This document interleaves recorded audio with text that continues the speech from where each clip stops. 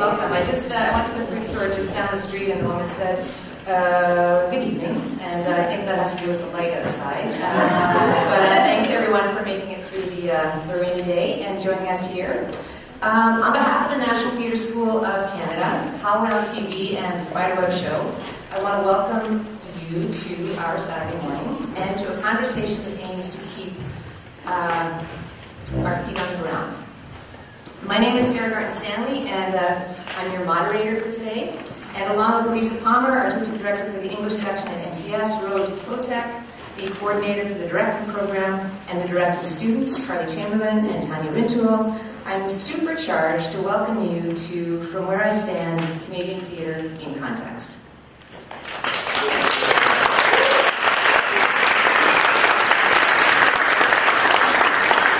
That was nice. And to all of you listening or watching at home, I still hope you have your pajamas on because that sounds nice. A reminder to everyone here, this event is being live streamed via HowlRound TV. We hope. I think it is actually because someone apparently liked my pants. I love them too. So we encourage you to tweet as you wish and to use the hashtag Canadian Cult, that's CDN Cult, when you do.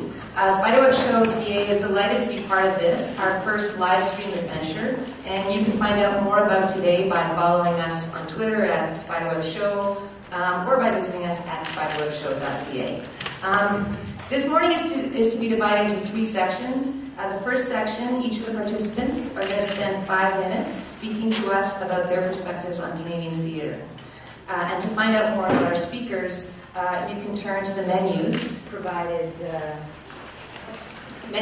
by our hosts, Tanya and Carly, or you can link to them as well through any number of hashtags like Canadian CDN Cult, HowlRound TV, SpiderWebShow. Use your connectivity today. Tweet as you wish. So after our citizens have had their 5 minutes say, we'll take a brief break and return to our long table discussion. This will last about 90 minutes, and then we're going to finish off by awarding the Canada Council for the Arts John Hirsch Award, which is really exciting too. So if you've not had the opportunity to place yourself on the map behind me, I hope you will do so during the break. And as you can see, the room is set up somewhat non-traditionally. In fact, you might think I directed it because the sightlines are so bad. So we're engaging in a process called the long table, and it comes with long table etiquette. Hopefully you got this drinks menu of etiquette when you came in. And again, you can find it online. The long table was conceived by Lois Weaver, who in turn was inspired by the 1995 Dutch film called Antonia's Line. And if you haven't seen it, I suggest you do. Lois Weaver is a Guggenheim-winning artist, activist, writer, director, and professor of contemporary performance at Queen Mary University of London. Her work centers on feminism, human rights, and possibilities for public participation. Active for over 4 decades, she's the founding member of significant New York theater companies, Spider-Woman Theater, 76, Split Bridges in 1980, and WOW, the Women's One World Cafe, also 1980. So I'm going to kick off by giving a brief modeling version of, quote-unquote, From Where I Stand. My talk will be 3 minutes. At 1 minute remaining, I will be given a polite, understated signal from one of the hosts, probably Tanya. At 0 minutes remaining, I'll be given a less understated, no time left signal. And when I go 1 minute over, I'll be provided with some Juno award show worthy iPhone available music that will not stop playing until I stop talking. Okay, here I go. It all started in the 12th century AD. Okay, kidding. Well, actually, I probably did in some way, but that'll be for my 7 minute talk. Last night, as part of my keynote address, I spoke about my sense of citizenry. I know this to be a difficult word, but I use it here in a poetic way. It's my belief that we're living in a time of citizen story theater, that the citizen in each of us is waking up, and that as artists, we're doing what we do best. We're looking at the world we inhabit and responding to it. We feel as citizens and we respond as artists. This is our gift and our responsibility. Our stories must come from this sense of participation in the health and well-being of our world. And our goal must be always to employ our various skills and trainings to this end. This doesn't have to be onerous. It doesn't even have to be heavy. But it should be a bit awkward. It likely involves a bit of danger, for sure some risk, and it needs, at least occasionally, to be heart-stoppingly funny. We laugh as citizens, but we can make the world cry for this as artists. And when we cry as citizens, we have the privilege of offering laughter as the tonic from the gods. We, as theater makers, have the capacity to share joy and the resources to give space for the presence of agony. Theater is a space for contemplating in public that which is too difficult to think about or even click on at home alone. And in this moment of need, I contend that theater becomes a square for civic engagement. So meeting Lois Weaver, the deviser of this long table, in this way, is part of why I love this crazy life as much as I do. Here's why. The woman credited with today's approach to our discussion was a founding member of Spiderwoman Theater in New York City. Spiderwoman Theater is now, and for most of its lifespan, has been led by Muriel Miguel. Muriel Miguel has been one of the most influential teachers and creative voices in First Nations work on this land. Canadian borders are not recognized, that's right, by many First Nations people, and this lovely line from Lois Weaver to Muriel Miguel to the Turtle Gals to Ryan Cunningham, one of our speakers today, both is super exciting and a testament to this. Equally compelling is the fact that I can pick another strand of Lois Weaver's influence and attach a line that passes directly through me and gets picked up by Mel Hague, another of today's talkers. And given this kind of easy connection, I'm pretty sure that never even having met Lois Weaver, that we're all sitting at her ideas table, not just because of this web of connection, but because we all end up being connected. The fifth Hopi prophecy is that the land should be crisscrossed by a giant spider web. This is largely thought to refer to the first power lines and more recently the internet. But as you see behind me, once the world is mapped, it becomes inevitable that we will all connect. Our lines will eventually cross. We're interdependent. Last night I mentioned that we should always act as though we will meet someone again. That's how small Canadian theatre still is. But when I think of the map behind me and the ways in which we're all crisscrossing it, when I think about the Hopi prophecy and Lois Weaver and all of us here, it becomes impossible not to feel that our job is to live with everyone in mind and to tell stories that will help us all. From where I stand, that's our job. How's my time? 42 seconds. One last note to all the speakers. Microphones are optional, but speaking clearly is not. I let that sit with you for about 20 seconds.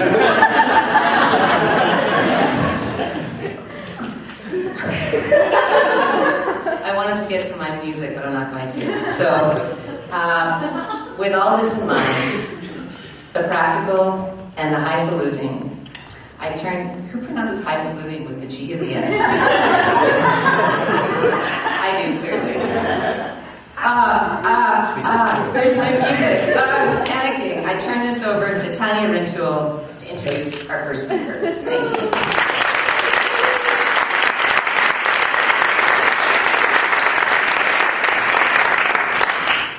Hi everyone, welcome. So our first speaker today is Paul Thompson, and Paul is from Charlottetown, PEI, and he currently lives in Toronto. I spent a lot of time trying to come up with one sentence to describe Paul and his career, and I was unable to do so. So I'm just going to hand it over to you, Paul. That's going to be 15 extra seconds. I'm bringing another town. Okay. Oh. So I was trying to figure out how I can touch you there.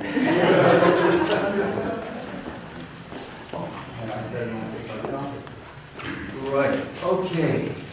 Imagine it is 1970, and you're a smart person in university terms, so you know that Northrop Frye has said England had tried to make a garden out of this country and they couldn't do it. I tried to fit into the Canadian theatre at the time, so I was trying to be an assistant director at Stratford. I did brilliant stuff, and they didn't like me. I was turfed out. And it was the best thing that happened to me, of course. And found Passmarais, where people were inventing theatre. Things were happening. Obviously, the model of trying to make the Garden wasn't working for me. What could you do? And immediately, almost, I started this an impulse of trying to find our own stories. I did a play called Doukhobors, and we didn't have the resources to actually go and meet the Doukhobors in British Columbia, but we met caseworkers who worked with them, and we did a lot of research on stuff, and had a really interesting hit. I did a play about hitchhiking. I got to go across the country and actually met the Doukhobors who wanted to see the pictures of us taking our clothes off in their little huts as they were sitting outside the jail, where one of the people were in jail because they had taken their clothes off in public. There you go. There's a big movement in Toronto happening in the early 70s, original work. I ended up running Passmarais, and people came in to me wanting to do Canadian plays, and I said, give me your Canadian accents, and they didn't have any. Or it was like Charlie Farquharson and a French Canadian and a bad Navy accent. So I scrambled a little bit of money and conned some actors into going into the countryside and coming face to face with our landscape. And also wanting to hear voices and see what the place talked like. The farm show was a result of that. And in fact, my wife reminded me the other day, you have to tell them this, these students, the crazy things that we were doing at the time. You made us lie on the ground in the barn and paint the landscape outside with your feet and your hands. This is an exercise to try and put our landscape on the stage. In the play, we actually came up with a pseudo-Japanese no style of physicalization of the landscape. And people said, oh, the farmers won't understand that. That's pretty fancy theater stuff. And they got it immediately. The gesture and the image became one. The actors had to literally lie on the earth and understand it, as well as work with the farmers. That was very exciting stuff. It worked. It worked because they were brilliant actors and they were willing to go with it. But I then went on a trek of trying to find the different voices across the country and the different places of power where theater might be able to happen. Went to Northern Ontario, went to Parole, the founding of oil in in the world. First oil wells in the world were in Parole. Saskatchewan ended up being a huge, huge place of power. Saskatoon particularly for us. And we created something called the West Show, where Eric Peterson, I got to meet everybody in Eric Peterson's hometown, because in the process of making the West Show, he brought out every character that he'd ever known. At the same time, Linda Griffiths and Elaine Coleman and a bunch of young people were at 25th Street Theatre, and they were eager for this stuff. So we ended up making 2 shows instead of 1. And they made a show called If You're So Good, Why Are You in Saskatoon? It was a huge hit, and it launched them towards pay-per-view and towards hearing the voices, meeting the people. It was all coming out of the land, and there were these power places. Later, Saskatoon became a go-to place for at least 5 of our shows. Maggie and Pierre had its out-of-town tryout there. We did the impossible play called Jessica, First Nation experience of the highest order that Linda Griffiths and Maria Campbell ended up arguing over for the rest of Linda's life. And all of that was about hearing the land, meeting the voices. I guess all in all, I think I've done 8 plays in 8 different provinces in 1 territory, and each of them has a different voice. I could go on for a long time, but we'll talk in the workshop a little bit more about this. What you have to know is it's never done, and even when you do it, it'll be done again. We are a country that reinvents itself every 15 to 20 years. And the theater that you guys will be running 15 years from now is not going to be anything close to what you have imagined it now. I promised also one other thing. There'll be blood on the floor, and you'll be in bed with people you never expected. I argued endlessly at the beginning of my career with a guy called Timothy Findley, who was Fancy Dan, writing horrible plays. Not bad books, but horrible plays. And at the 5th phase of my career, I ended up creating and getting an author's title for Elizabeth Rex at Stratford. The whole world that had rejected me, the whole world that I've been spending my time fighting against for the last 40 years. So, hate your enemies, but realize you might end up in bed with them 40 years later.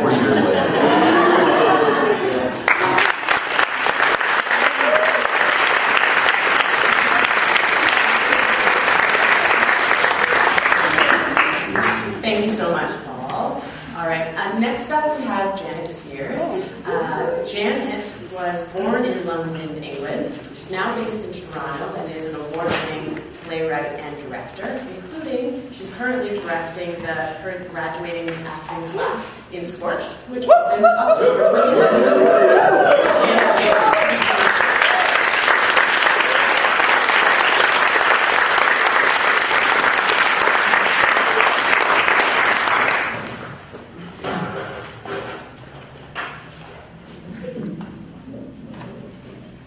Speaking clearly, especially when you're my age and you need to increase the size of the font. 1 second.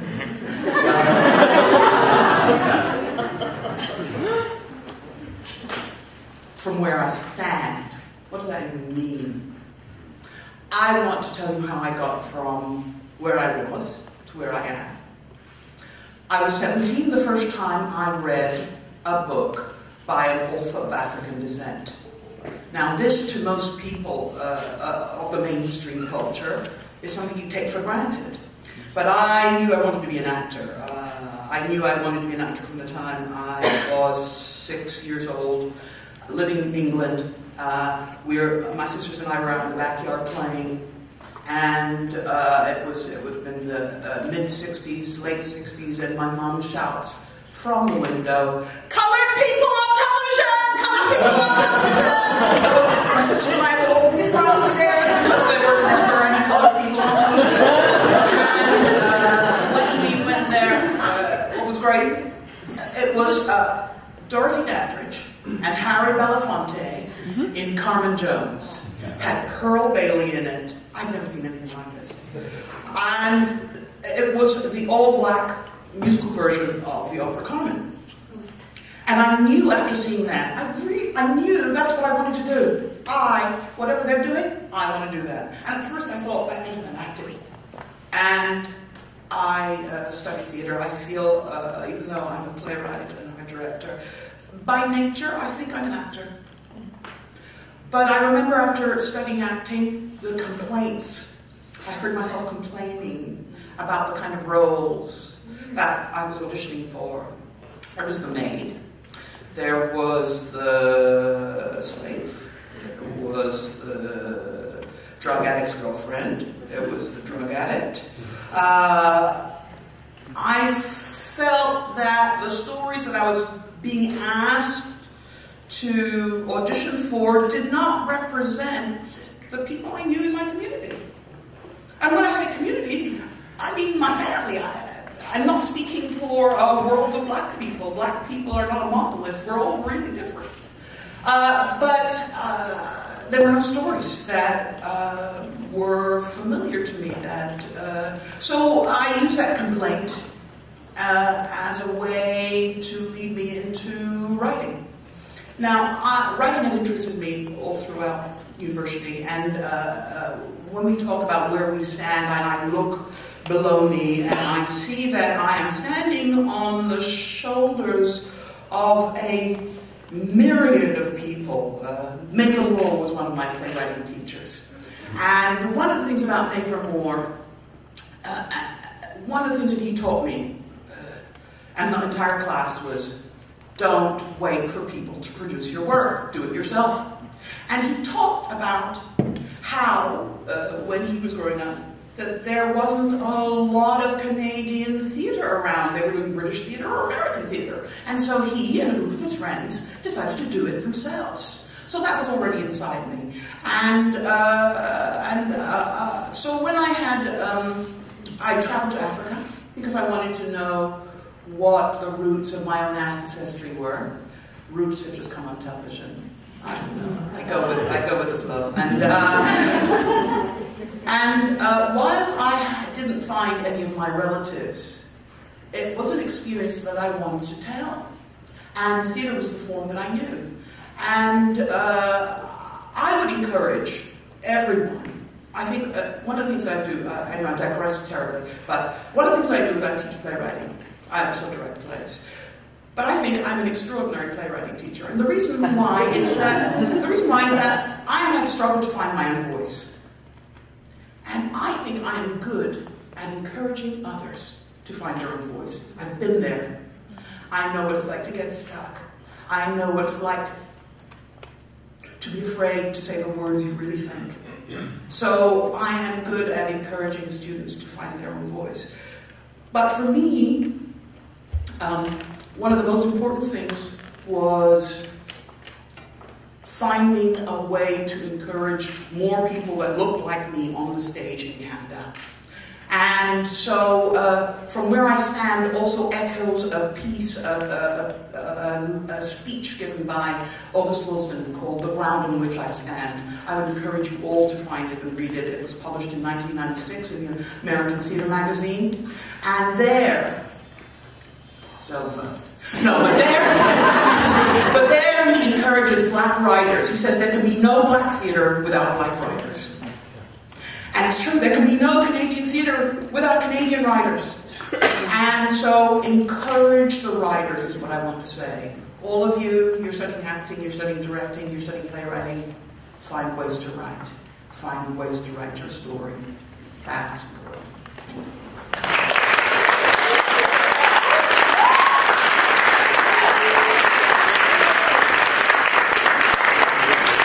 Thank you so much, Djanet. All right, next we have Philip Akin, who was born in Kingston, Jamaica, and is now based in Toronto, and is the artistic director of Obsidian Theatre. Philip.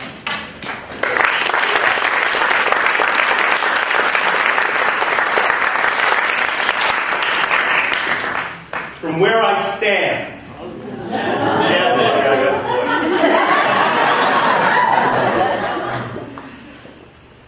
My daughter has tattooed on her feet. On one side it says, wherever you go, and on the other side it says, there I am. That's where she stands. Wherever she goes is where she stands. I think it's pretty cool. Yeah? What good does it do to stand someplace and not know where you are? To not know who you are? To not understand yourself so that you know what you are seeing? We all have lenses that show us the world in a particular way. And you have to understand your lens. Otherwise, you don't understand how things are focused in your head. I work from a black lens. I run Obsidian Theatre. And my lens, everything's got to be about being black.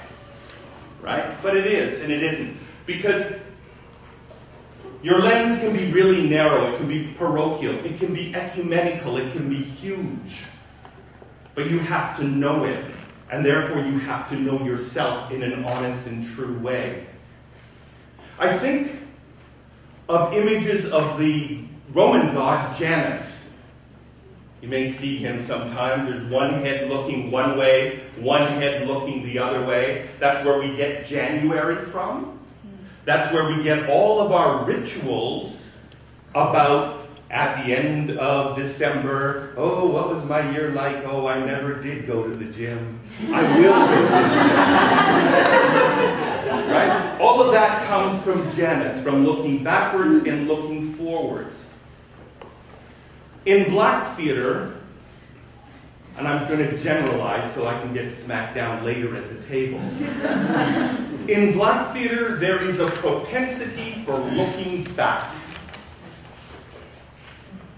It's exacerbated by February plays, the Black History plays, where we look back, where we learn about Harriet Tubman, but we don't learn about Lincoln Alexander. We learn by looking back. We make simple stories that allows us to not engage with the complex stories of today. So I went and I saw a show in Toronto. It was about 20 black women on stage singing beautifully, and it kind of broke my heart because in this story were simplistic images of poor downtrodden black people who somehow find victory, and every white person in there was an awful human being. I was bored by that. That's a simple old story. And we live in a complex world, and we have to open up our vision and open up our lens to take in the complexity of that. Lest you think that at Obsidian we just kind of do, if you're not black, you can't come in the door. That isn't true. And so I'll invite you all to come visit me when you come to Toronto. I'll take you out for lunch. I'm not kidding. So we had a situation in a play called Shakespeare's Nigger, which I was directing by Joseph Jomo Pierre, a really raw, rich writer that I love to direct. We had an assistant director that I brought in from Winnipeg. I had an apprentice director who was part of our mentor apprenticeship program. I had 3 white auditing directors who sat in the room. One was from the directing program at Ryerson.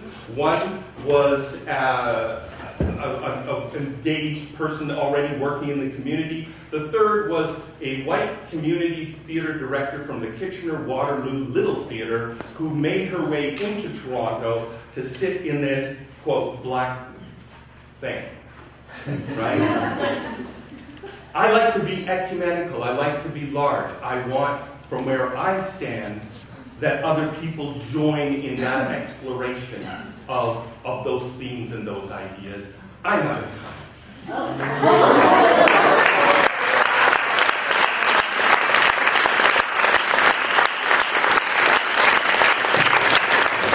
You had 20 seconds.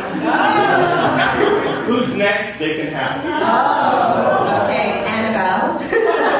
Our next speaker is Annabel Soutar. She's from Montreal and currently lives in Montreal. She's a playwright, director, and theater producer, and founded Parole Theater here.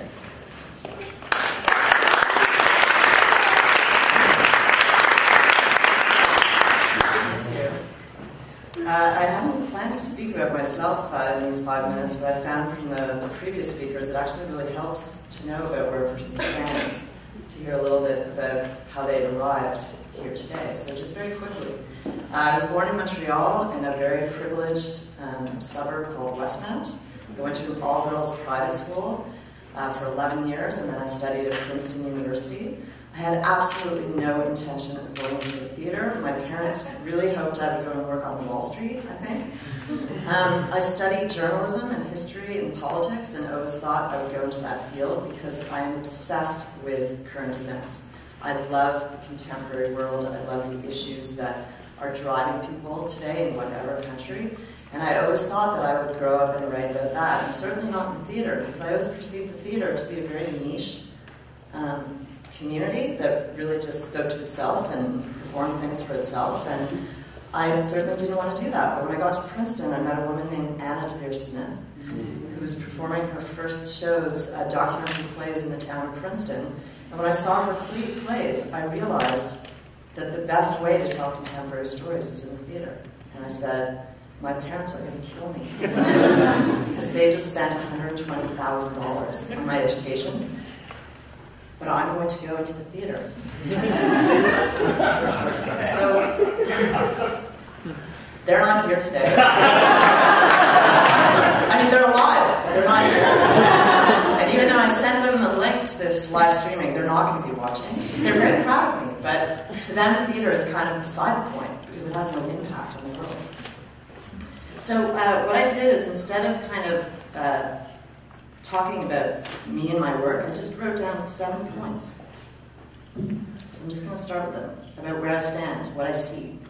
1, Canada is deeply divided ideologically, but this might be an imaginary narrative that people are telling me that is actually falling apart. Sarah Stanley used that phrase last night, this imaginary narrative. And I think if you follow Paul's advice, if you go out and travel around Canada, you will not find us so divided. So I think it's time to realign that narrative.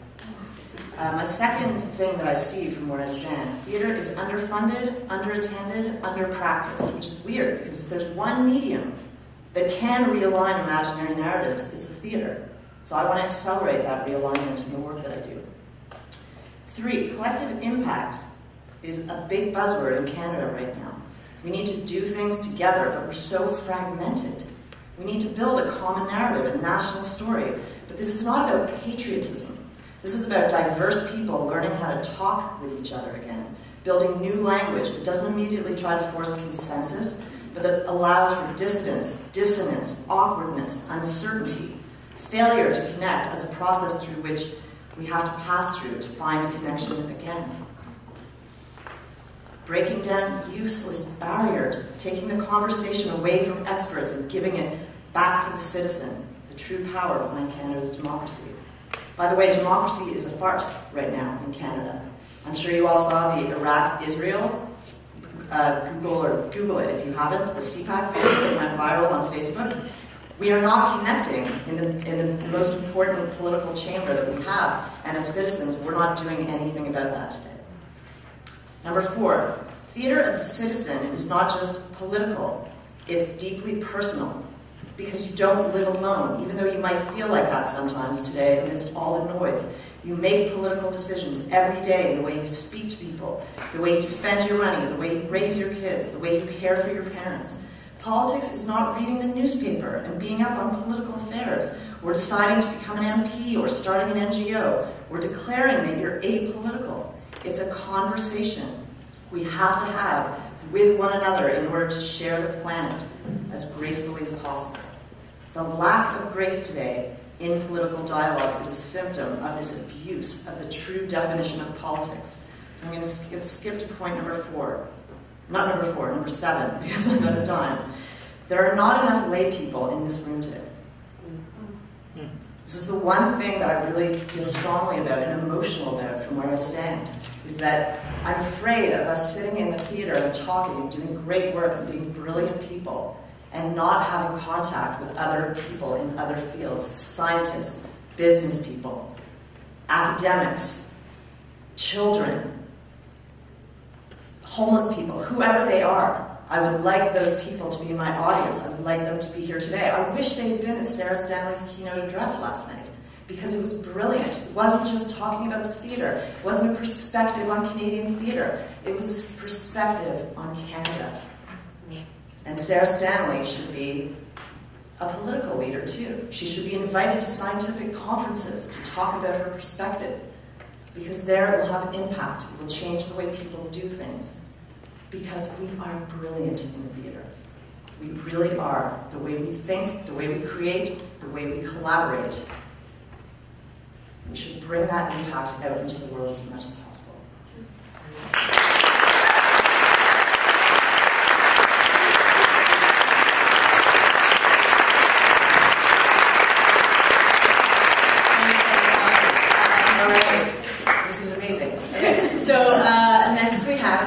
Youssef. Marcus is from here in Montreal, but he's now based in Vancouver, where he's the artistic director of Neworld Theatre. Marcus.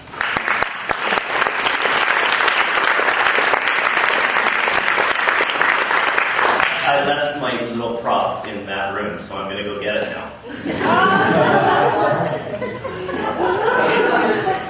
That's my 20 seconds. Think of that.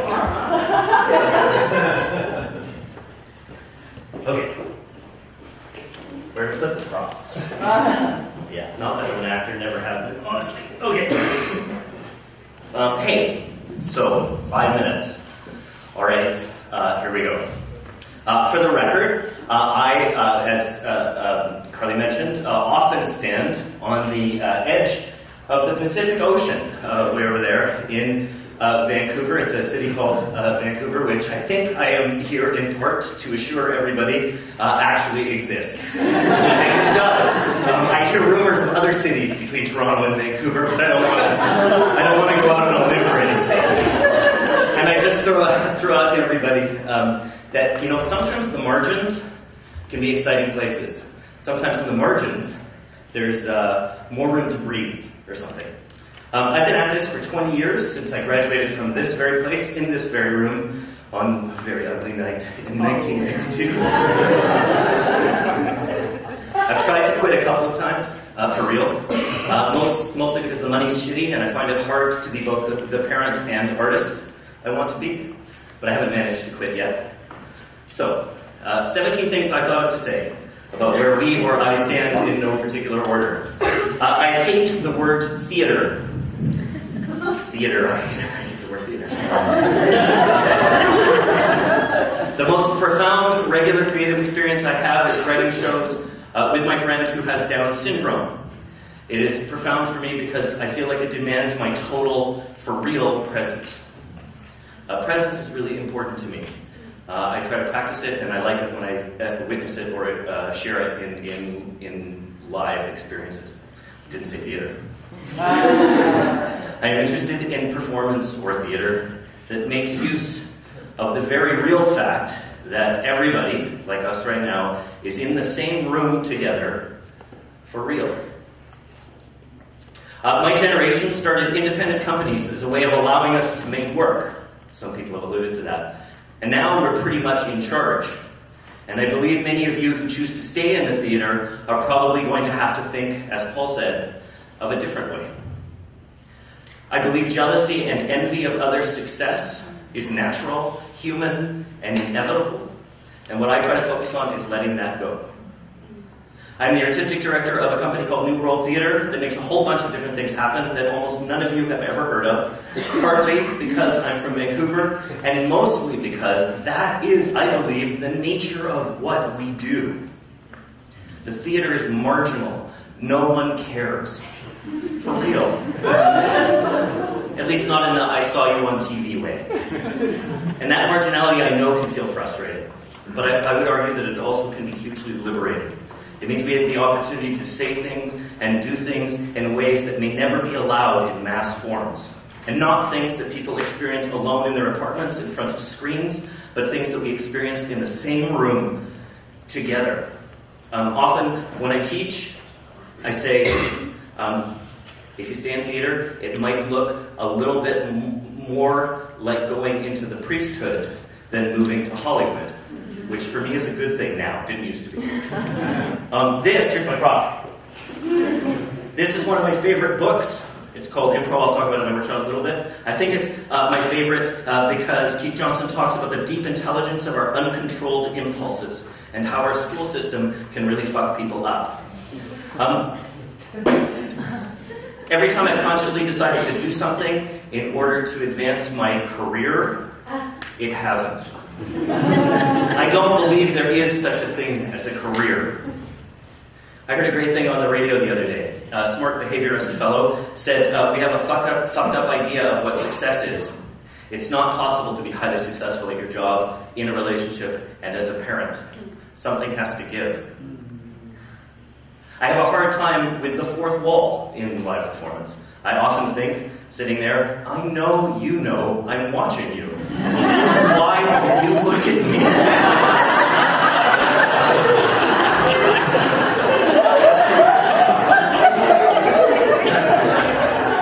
Out of theater school, I worked a lot with kids. I worried endlessly that the fact that I came out of this place and worked with kids meant I was a failure, even though I loved doing it. Now I believe I learned more from those jobs about performance and who I wanted to be in the world than I did at theater school. And if you told me at that time, I would have said, go fuck yourself. The industry, I believe, deeply needs producers and agents and promoters. And we need to pay them better and respect them more. That is an artistic need, I believe. If you're good at business, awesome. That's a really good thing in my view. Annabel, it's awesome that Annabel mentioned it. Anna Devere Smith is another of my favorite books. In it, Anna Devere Smith, Annabel's mentor, talks about the individual poetry inherent in the way every symbol speaks. Okay, last one. Here we go. Which one am I going to choose? Okay, I'm going to echo Annabel. We need more theater in the real world, as Annabel said. And I just ask you to remember that what you're developing is an actual skill. It's a real thing, one sorely lacking in many politicians, teachers, media reps, professors, counselors, mediators, and others. Please, please, please know that you guys are good at those things too. Thanks very much.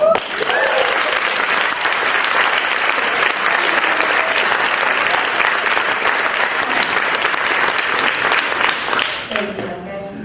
Our next speaker is Michael Wheeler. Michael is a director, writer, social designer. Carly and I have been working with him all week on social design. And he's artistic director of Praxis Theatre. And did I say you were from Toronto? Well, he's from Toronto originally and currently. Michael.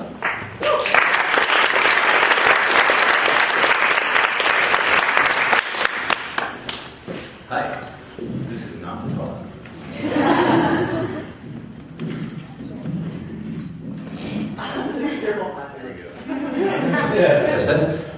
So, from where I stand, I just wanted to mention really quickly, from where I stand as a straight white guy named Mike from Toronto, who went to McGill and then went to Harvard, I stand on basically a lot of privilege, and I just feel like to answer that question is just really important to put it out there to begin. That from where I stand is with a deck that's basically full of jokers. But within that experience, what I wanted to talk to you about today is what I've been seeing in theater and kind of what we've been working on all week, which is what I've been calling the transition from monologue to dialogue.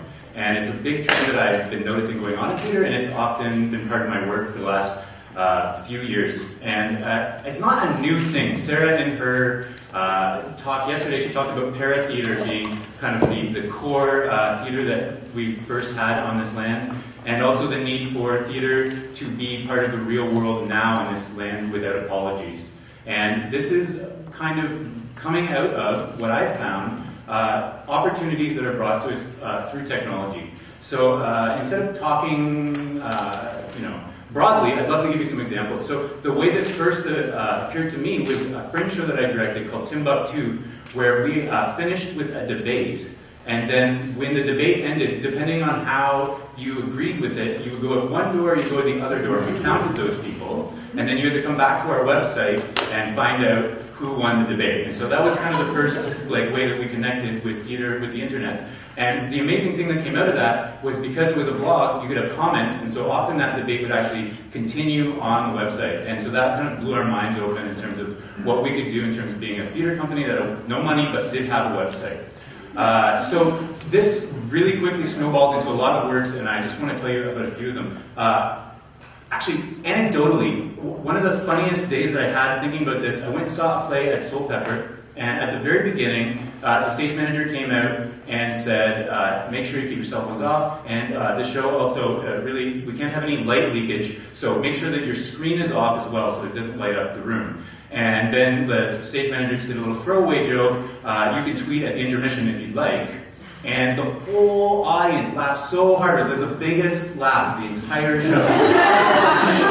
Because it was incredible, or maybe they were incredulous, that anyone there would actually tweet about the show. So it was quite a funny joke.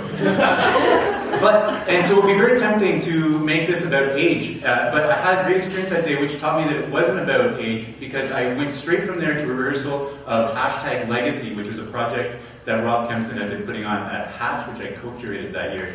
And #Legacy involved 4 women in their 70s using Twitter to try to communicate their legacy at the end of their lives, and involved live tweeting and them tweeting back to the audience, and them learning how to use new technology to communicate what their life experience had been. And so that really elucidated for me how these things are about whether we're open-minded to change, and not necessarily because certain generations are only open to certain kinds of change. From there, we went on to take a play across the country called You Should Have Stayed Home about the G20 protests. And that play basically used Facebook and Twitter to recruit a cast of 20 that would be part of the show. You would show up 1 hour early, and you would learn your part, and then you participate in the show, and then you could go home, and your friends could come back and be into the show the next night. And the way that we found all of those people was through social media. We had a show at the Free Fall Festival in Toronto in 2012 at the Theatre Centre, which I co-curated, which was called Route 501 Revisited. And this is the only show that I've ever made where the TV cameras were actually waiting there for me on opening night to interview us. And it was because we took a streetcar, which Jonathan Goldby, who's a writer for Now Magazine, gave a live Twitter tour of Toronto while you sat on the streetcar. And so anyone can get on the streetcar, get a tour of Toronto. You could tweet back and forth with Jonathan. And he wanted it to be a very quiet streetcar where everyone just listened to his tweets. But of course, he hadn't really figured out that we're now in the area of dialogue, not monologue. And so it was actually quite a big party on board the streetcar. My last example is, many of you may know about the Wrecking Balls. They're political theater that happen in a moment of need. And they happen often across the country. And especially during elections, and in the last election, we connected with hashtags, and we had, at one point, Wrecking Balls in 6 different cities, all communicating about the art that they were making, and really in resistance to a lot of the things that our current federal government are putting forth. And that gave me a lot of hope that this technology is not just a new fad or just like a way to distract ourselves, but a way to bring about social change and connect our audiences to be within our work and to have an impact on the world. Thanks.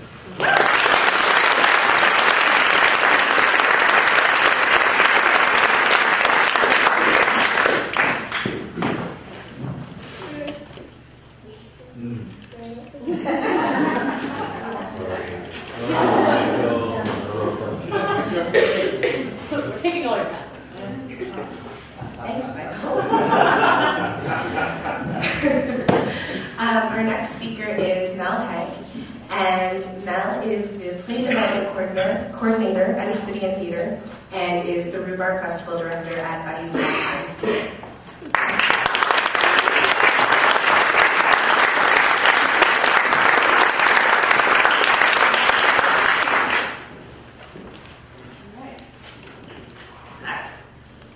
So from where I stand, I want to talk to you guys about 3 things. I want to talk to you about working at McDonald's. I want to talk to you about ordering coffee in Toronto. And if I have time, I want to talk to you about the Rhubarb Festival. So, when I was 14, I worked at McDonald's. I learned many things working at McDonald's. One, nobody gives a fuck about you. That you have a service to offer and they want it. And so, you know, it's very important to take care of yourselves and to put yourself in a safe place sometimes. That sometimes you'll just have to do things that you don't want to do, and you're going to just do them, and you're going to make money, and then you're going to come back. The other thing I learned working at McDonald's is that it tastes delicious, but you will gain 40 pounds. So now every time I go to McDonald's, I have the most ridiculous orders because I learned how to make all kinds of stupid things while I was working there.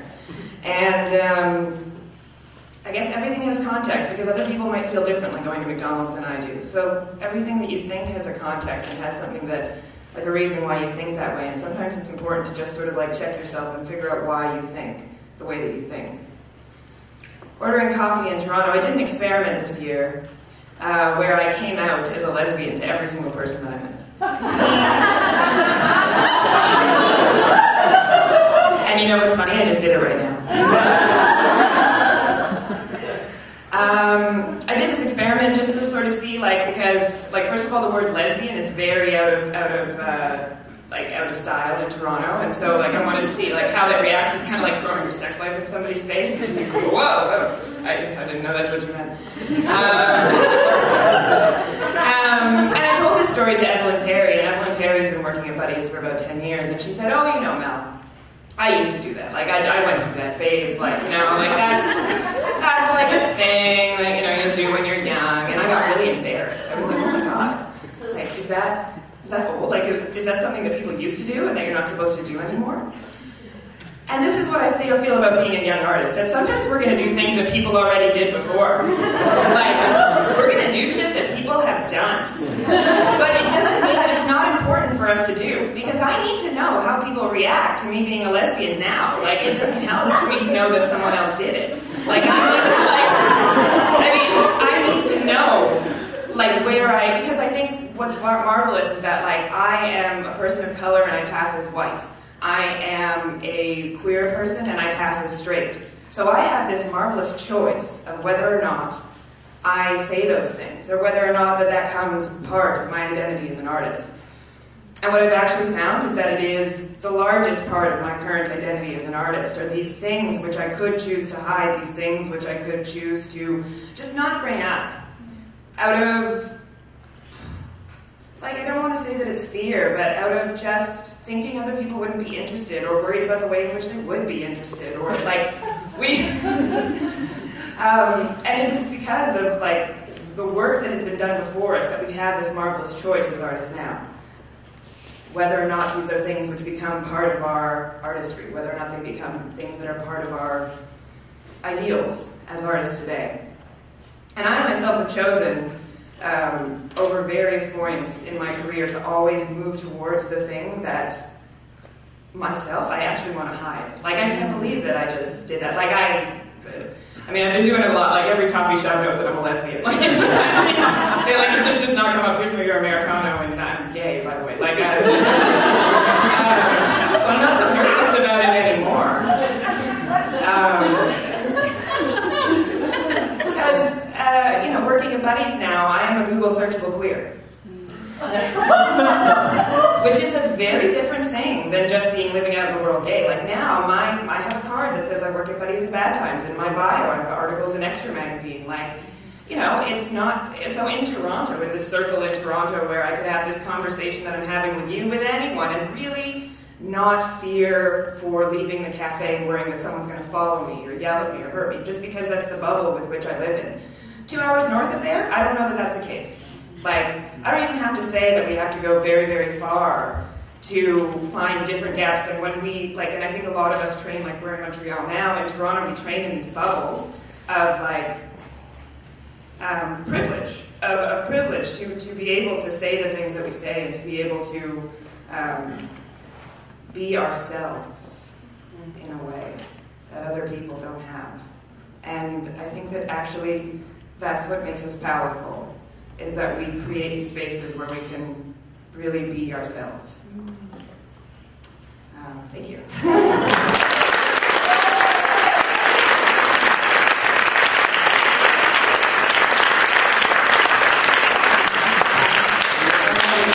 So finishing off this portion, we have Ryan Cunningham. Ryan's originally from Edmonton, but he's now based in Toronto, as he's the new artistic director of Moderators of Performing Arts.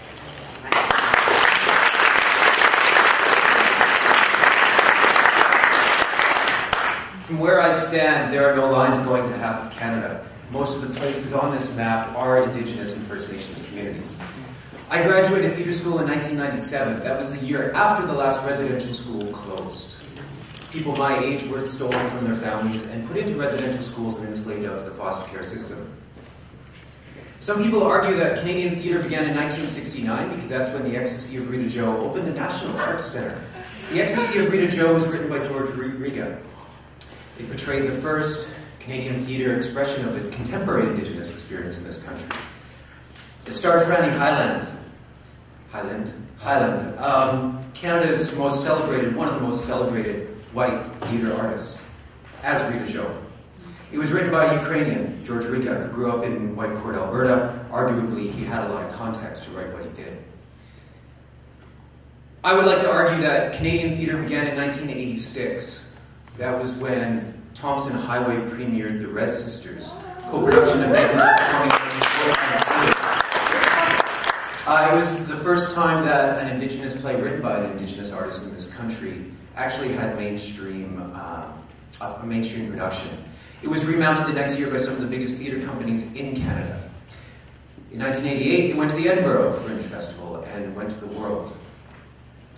3 years later, Thompson Highway wrote the follow-up, Dry Lips on a Move to Cap's Casing. Again, it was picked up by Mirvish, remounted and produced by the biggest theatre companies in Canada. So, the biggest theatre companies in Canada, the Royal Manitoba Theatre Company and Canadian Stage, Stephen Shipper, Artistic Director at RTC, Bob Baker, Artistic Director at Canadian Stage at the time, commissioned Thompson Highway to write the third play, Rose. Thompson had this dream of a 7-play res cycle, as he called it, loosely analogizing to Wagner's Ring Cycle. He wrote it. They refused to produce it. Rose has never been produced professionally in Canada.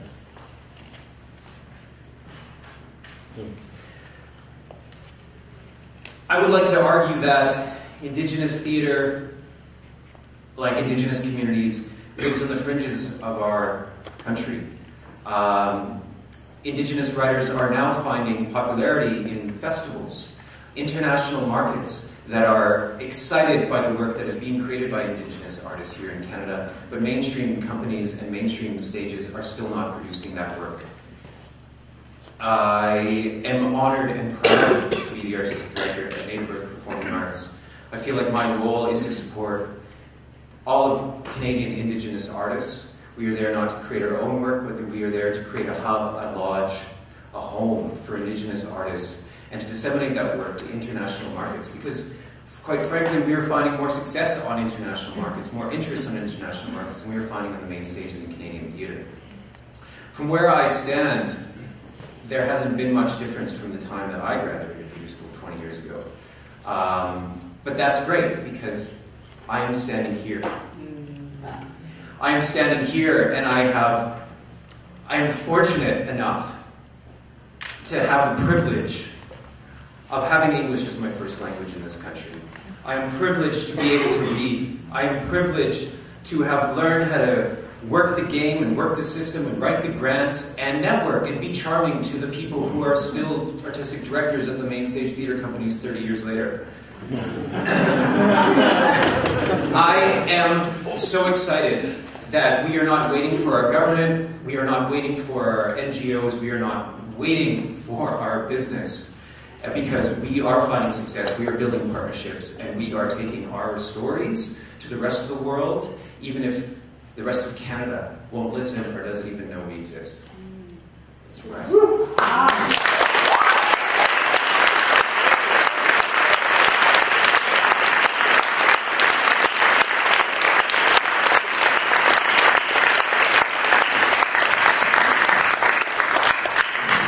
Everybody, that was fantastic, very inspiring, and a lot to come back to chat about. So we're going to take a break and be back sharp at 20 after 11 for the second part of today's proceedings.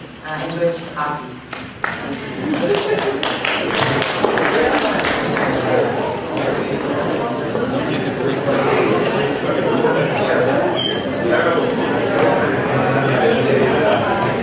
Yeah, I know.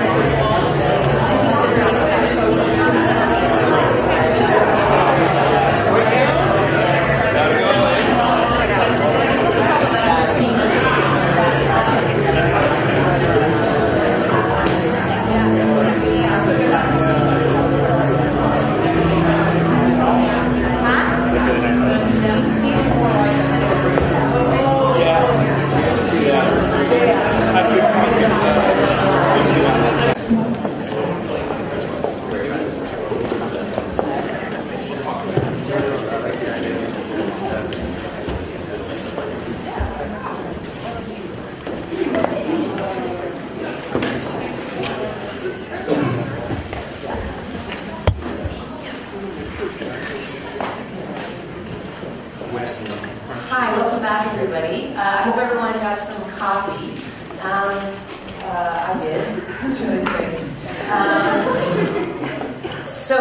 Just a couple of things before we move into the second part of today's proceedings. The lovely and talented and extremely good playwriting teacher, Djanet Sears, had to leave. She's directing Scorched, and she needed to make her way to rehearsal. So she said that we could all talk about her behind her back. And it will be live recorded, so that's cool. She can kind of check in after. So just a few things about the rules or the long table etiquette. I'm going to read them to you, and I'll ask you to respond to the rules of etiquette as you will, because some of them will go against what some of you are doing right now. So, from where I stand, long table etiquette. These are ones that we devised together with the directing students, Michael Wheeler, Rose Plotek, and myself, based on Lois Weaver's long table. We invite you to act based on the comfort of all guests to create an environment of openness and fluidity. Here are the etiquettes. This is a performance of a dinner party conversation. Anyone seated at the table is a performer. There is no beginning. The meal lasts for 90 minutes. Talk is the only course. The people at the table will decide what is talked about. You may write notes or questions on the tablecloth. There is no host. If you have a question, pose it to those at the table. Water may be consumed at the table, coffee in the rest of the room. To join the conversation, simply take an empty seat at the table. If the table is full, you can request a seat. If you leave the table, you can come back again and again. The people at the table are present.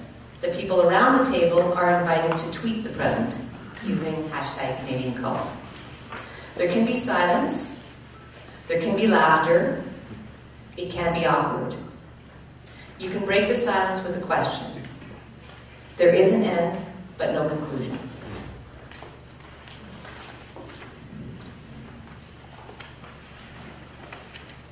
What was the thing about cocktail napkins?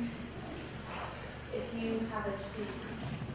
Yeah, because you can't, if you're following the etiquette, bring your smartphones or anything back to the table with you when you come. But if there's a tweet that you want to bring into the conversation, you can write it on your hand or write it on a piece of paper and bring that back with you to the table. Thanks.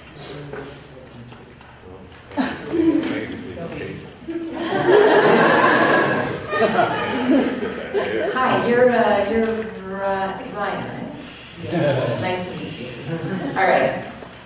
So I'm going to start off by asking a question.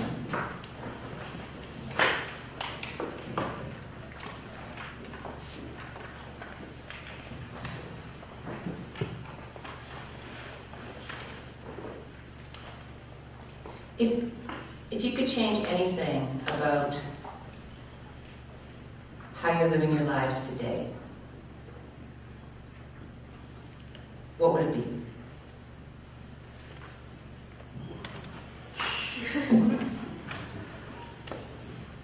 I'm 30 years younger.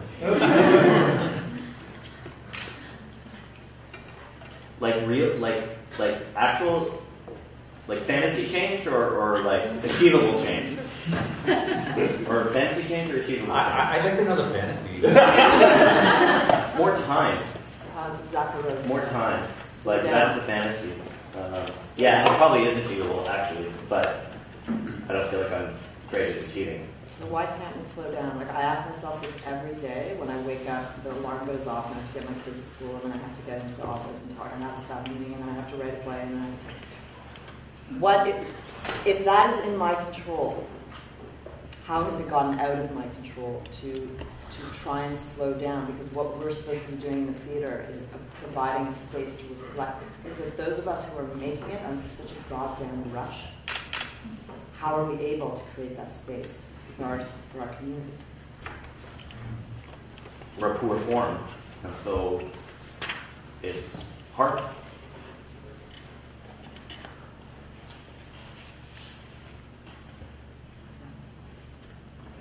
If you're looking anecdotally, okay, I was talking about being part of the early wave of theater, and it got pretty exciting in Toronto for a while with the invention of new plays, of all kinds of new companies.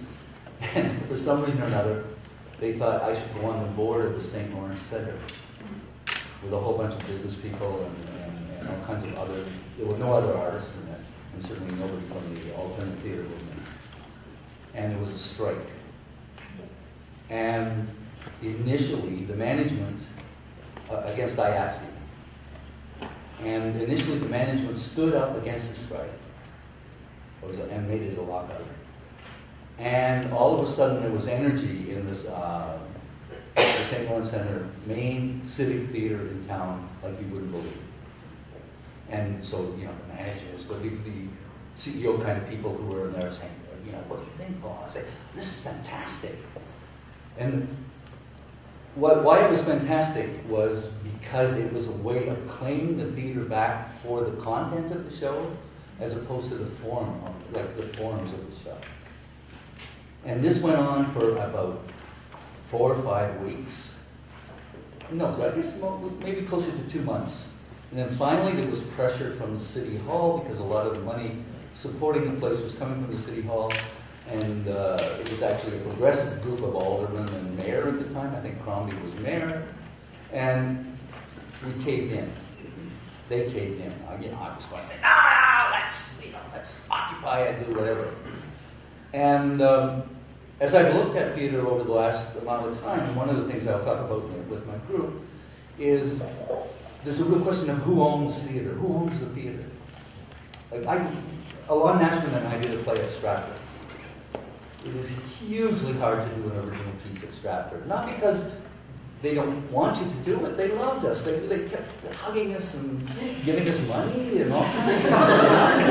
But it was still hard, and we still couldn't get on the stage. We had to break the rules. But Nashman couldn't understand John Hirsch unless he played Hirsch's hits out on the festival stage. And we did that at 2 o'clock in the morning with a friendly watchman who turned his television camera off so we could do it. And a stage manager said, oh, I can't know about this, I'll go by. And that was what we needed to do in order to, because that stage is holy and powerful. It is one of the most brilliant acting, performing tools we have in this country. And it's owned by the unions. It is alien to original work of any kind of level. And that's just an example. I can give you examples of how the organizational structures have allowed the energy and the power in those spaces to be depleted. And I think if we'd stood up at that moment, it would all have changed.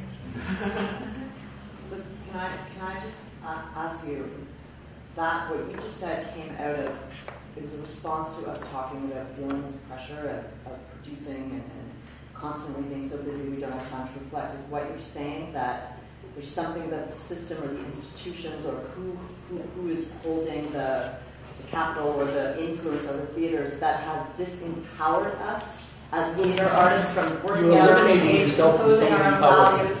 Is that what you're saying? I just want to make sure I understand the connection. Is that what you're saying? You're eliminating yourself from one of the best allies of your power center by not being able to do it. We do it in little rooms, we pretend, we negotiate how much time we end up before we actually meet with an audience.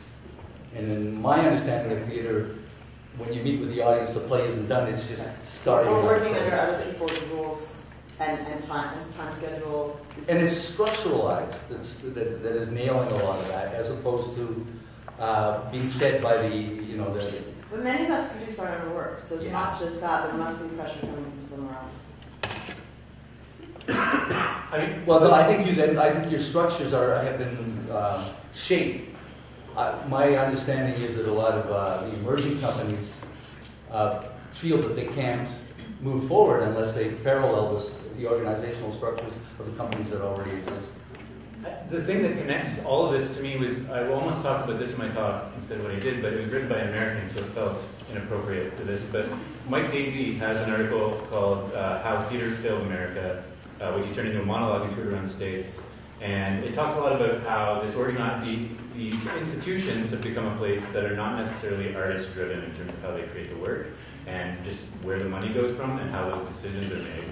And because of that, that's why we have so many independent creators now who are doing everything, who are the producer, who are the publicist, who are the writer, the director, actor, because those institutions are not set up to serve them any longer. And so that's why I feel like we don't have time anymore. But in the life of every institution, there comes a triggering point where what the institution was formed for, let's say the creation of theater or whatever, at some point in the life of that institution, and it comes sooner than most people expect, it shifts. What shifts is, it's no longer paramount for the creation of theater, it is now paramount for the survival of the institution. Right? And that happens to all of them. So if y'all create something, 10 years down the road, it'll be about, the whatever your company name is, it's now viable for that to survive, as opposed to the thing of the work. And then that shift is where a lot of these structures get locked in. So let's say we want to bring Rose to a Stratford stage. How do we do that? Do we sit outside and protest and beg and scream and kick? How do we bring that forward? How do we break this barrier and bring it action? Just do it. Just do it. Like I just wrote down after I heard about that from you, Ryan, and thank you. I'm so ignorant, I didn't even know about that. I was like, get Rose, read it, maybe produce it. Do you know what I mean? I work in It's published, you can buy it on Amazon. So I'll buy it, okay? Just do it. Just do it. Just do it. With cast of 17, it's a musical. No, but what I'm saying is, read it, and then there'll be obstacles. And a second trailer. Can I ask you a question back? Why do we, and I'm not just you, but why do we feel that our validation has to come from other organizations that already exist? Why do we look to Stratford or Shaw or the Chamberlain Center, they're not the keepers of your story, right? No. So then why are you looking at them to protect your story? We're not anymore. We never should have been. Yeah. The whole idea for that, the last 20 years, 15 years of my life of saying, let me in, was wasted bullshit. Yeah. Because who cares if they let us in? They actually don't know anything about Rose. Yeah. They don't know about Black stories. They don't know about your story. They don't know Marcus's. They have no entry into actually producing the work that they have no idea about. Right. So therefore we have to stop looking to institutions to fulfill our artistic needs. We have to do it for ourselves. And the funny thing is that, sorry. We totally interrupted you. Sorry. Now I'm interrupting you? Yes, you have. Yes, we're good. Go ahead. I agree. I mean, being fortunate enough to be in the Indigenous theatre world for a little over a decade, my seniors, the people who have trailblazed and paved the way for young Indigenous artists now in Canada, I heard them complaining about the challenges they had to go through, about the doors that were always closed in their faces. In the 80s, Thompson was quoted as saying, now that we have Native Earth Performing Arts in Toronto, there will be an Indigenous theatre company in every Canadian city in the next 5 years. 30 years later, we now have a handful. But we have a handful, and we are doing it. And as Majdi from MT Space said a couple of weeks ago, we don't have to wait for them anymore. We don't have to knock on the doors. We are doing it. We are now building our own networks. We are producing our own festivals. We are programming each other's work. We have enough allies and peers that we are doing it. And we don't need to be on the Stratford main stage, because that's not who our story is for. They don't want that story. You have to watch on that one, in my opinion. The real power of what happened with Thompson Highway is that he started in the space adjunct to Bathurst Street. Canadian Native Centre. No, Annex. Wasn't it at the Annex Theatre first before the Native Centre? Anyhow, that's okay. And the power of the show took it to 200-seat theaters, to 500-seat theaters, to 1,000-seat theaters. Yes. Dry Lips, Pasmarai, Royal Alexandra Theatre, National Arts Centre. The dialogue that got opened to the world was really, really important in that. So, I don't think we can... I'm sorry? What year was it? 89. Right. I'm sorry, this is 2000. Okay, Kim's Convenience. I will give you an example right now. Yeah. Kim's Convenience, starting within 1 month, but use it because of its notoriety, because of the word of mouth on it or whatever, and the appealing nature of that story, it has now been able to have a dialogue that requires large theaters, not just a 200-seat experience, not just a 100-seat experience. And I think that is an essential. And what I'm talking about is the power of the space. The Royal Alexandra is a powerful space. And I do not disagree. But I also go and I say, Kim's Convenience, which has been trotted around the country like the famous dog of accessibility going, started by Fu Jen. Fu Jen Theatre, who's never mentioned in the King story.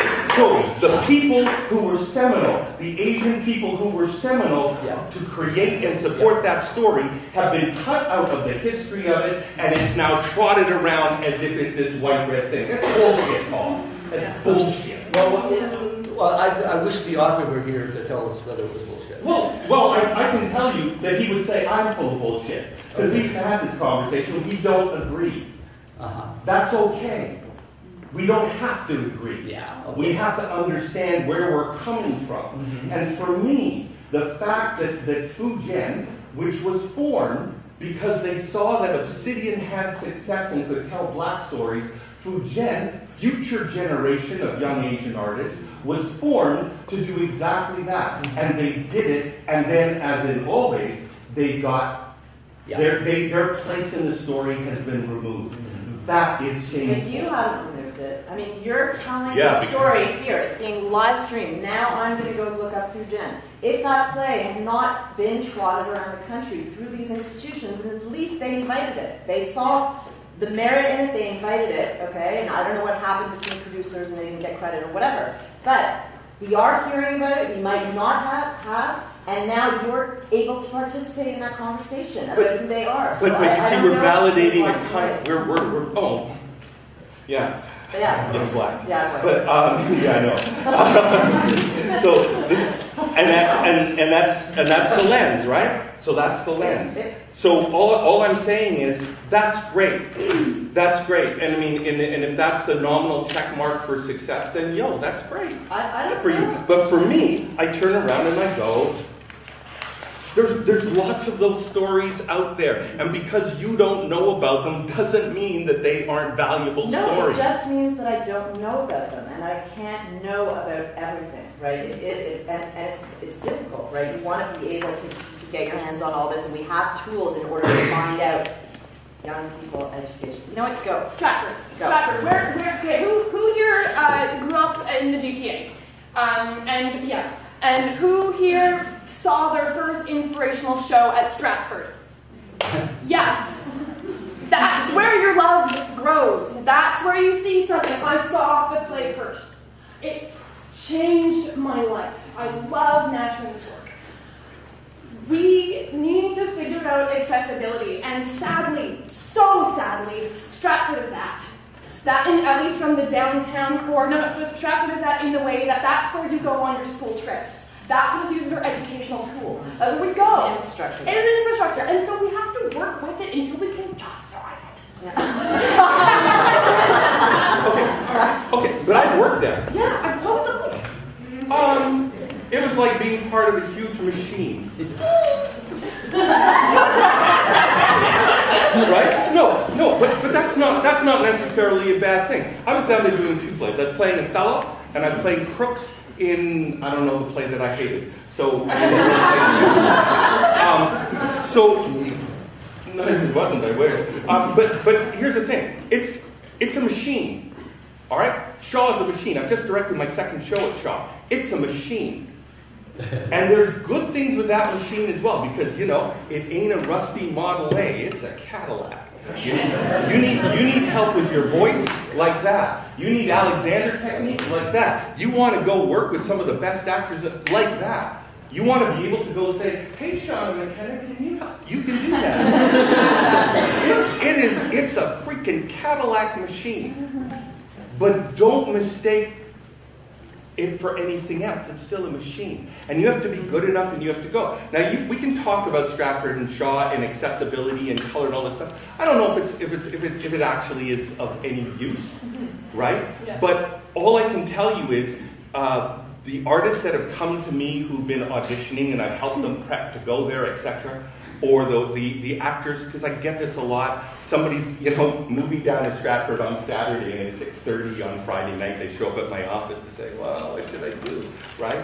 So all I can tell you is that it's a place where you can go and grow and learn and have your heart broken and get great success. Everything's there. Not.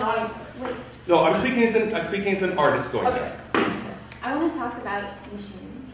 Okay. Because where I come from is a school. And this is also an institution. This is also a machine. And I want to come from that place and talk about the question of time. Because I think I don't have enough time either. And I don't know enough about what's going on. I don't know enough about all of you. I'm so glad you're here right now, but I also now want to go on Google and Google all of you. And I feel like that's what's happening, is that we all come from institutions in some way or another. And we're not satisfied, we feel like we're not heard, we feel like we're not doing what we really want to do, and then we create other machines that serve us and our stories. And then we have to keep track of all the other machines that are operating for others around us. And there's not enough time. Like, there just isn't enough time to know about all the important things that are happening. So I want to return to this question of time and this idea of an artist within a system. And how I find when I want to create my own work, I'm spending way more time constructing the system in order to do my work than actually doing the work.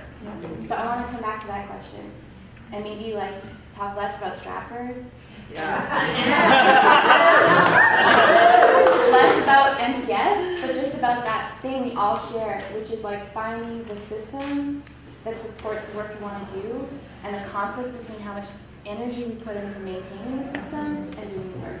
I would love to respond to that, because I have two thoughts, and one is super selfish, which is Sarah and I have been working on SpiderWebShow for the last year and a half now, and one of the things that we've really been pushing is this hashtag you've all heard 30 times already today, CDN cult. But there is a practical aspect in terms of your question, which is that we're really hoping that Canadian theatre, when stuff happens, will use that hashtag. And so if you're online, you want to know what's going on in Canadian theatre, there is one place which is actually aggregating that information. Just a very practical thing. I would also say, though, I am really resisting this language about carving out time to do the actual work as opposed to the other work. Because I actually find that, somehow how I am sitting here with all of you today is because, not because I went here, because I did it 4 times and did not get in, But that's the record. Any more? Because I spent 10 years running my own company and learning how to do all the things that I had to do to run my own company. And now I am the owner of my own means of production, to quote Marx for a second. And so no one can green light or red light anything that I do. And that's not because of my skills as an artist, that's because of my skills as a producer. But would you find that those are coming closer together now? Like, to be an artist is to be a self-produced artist?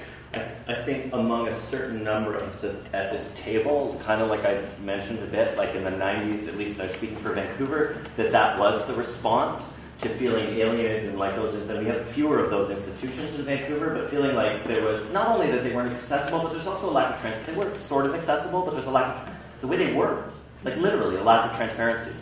Literally, when you would try to negotiate something or figure something out, people wouldn't say what they were thinking. They would hedge or play their cards close to their chests. And so our network of people, I think, evolved in response to that. I think that sort of, for me, the elephant in the room a little bit, and some of you guys might have seen this piece, about 5 years ago, somebody in the States wrote it, like, please don't start another theater company, that kind of thing, which is worth looking at, I think, because that's, like, I think one of the elephants in the room, as people of my age, 45, talk to you guys in school, is that yes, we've built that, but the fact remains that whether you're at Stratford or you're at Neworld, a giant chunk of the money that allows you to do what you do comes from the government. And people like me are now the establishment of a different kind, of a different model, and we're swallowing up all that money. Well, and that's what I want to talk to you, because you have two voices of youth coming here that are actually, I feel like our generation is more aware of the institutions before the startups. There's somehow a return, in a way, and I don't know, like, I hear in what you were saying, a desire to recycle. I don't know if that's like indicative of our generation. Yeah. Like there's so much already. Like I don't want to start again. Yeah. I'm tired already. Like I was born as a tired. I was like, yeah, I don't know, there's something. Like I graduated from school like 3 years ago, so I'm not that far away from being in an institution like this. And so the first thing I did when I graduated from school was like, there's a lot going on. There are a lot of machines that one can enter in, but you can't undervalue the people that are behind the machines. And so like these institutions can feel very, like if you just look at the shows and you just look at the like brochures, like it can feel like a really like alienating place. Because like now I'm working for two institutions. I'm working for Obsidian and I'm working for Buddies. But I'm actually still a person.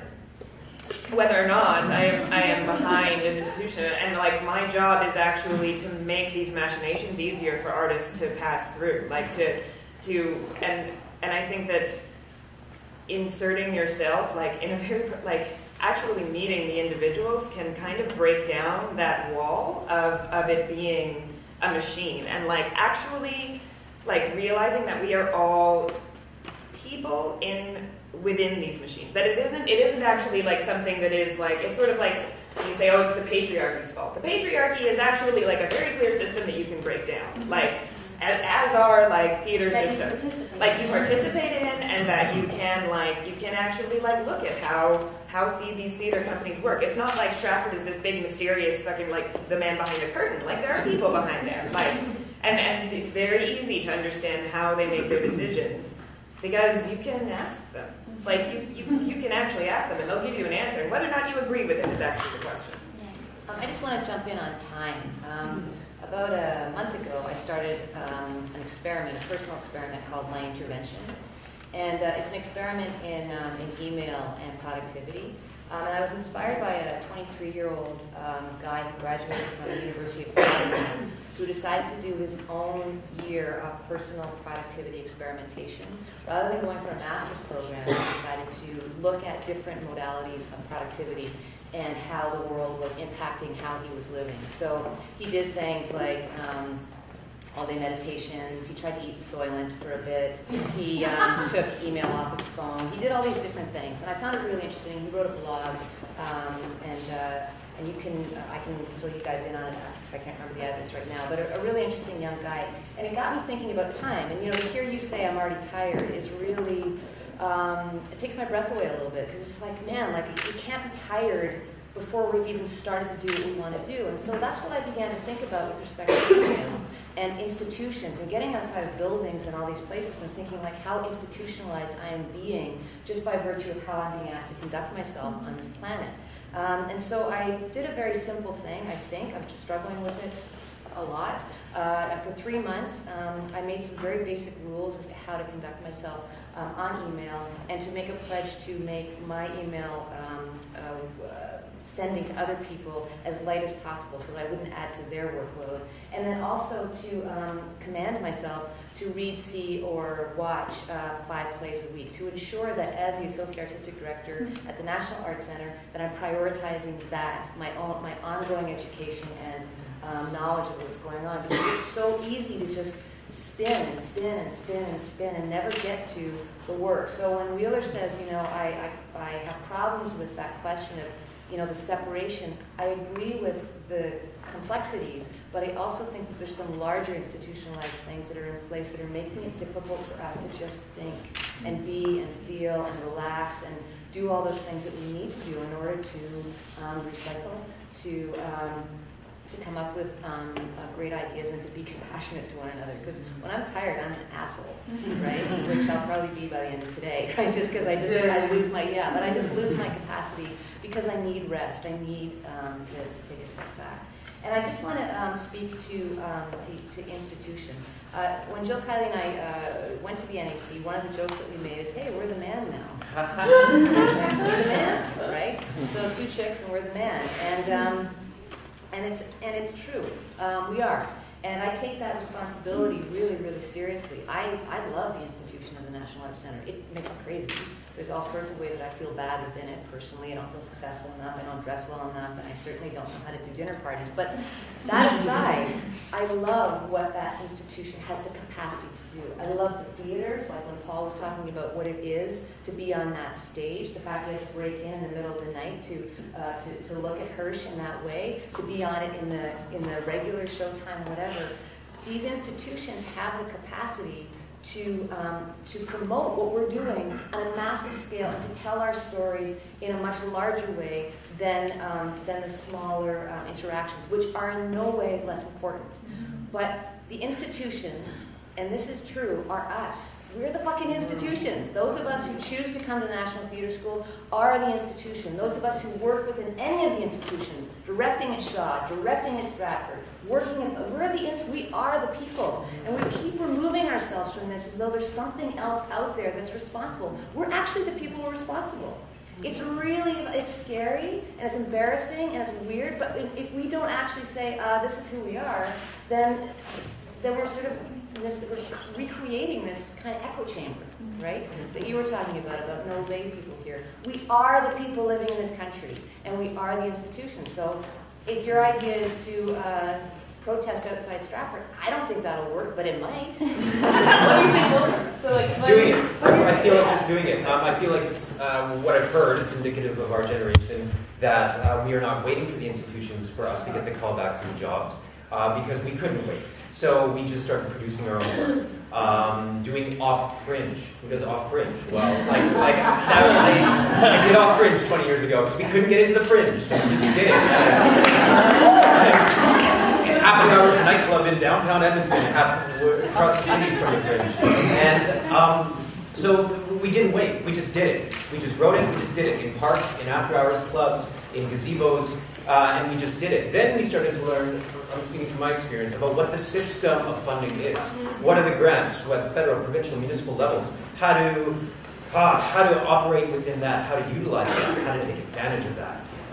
And I feel like not waiting for those systems to accept us, we created our own work and therefore started getting awareness from those systems of the work we were doing.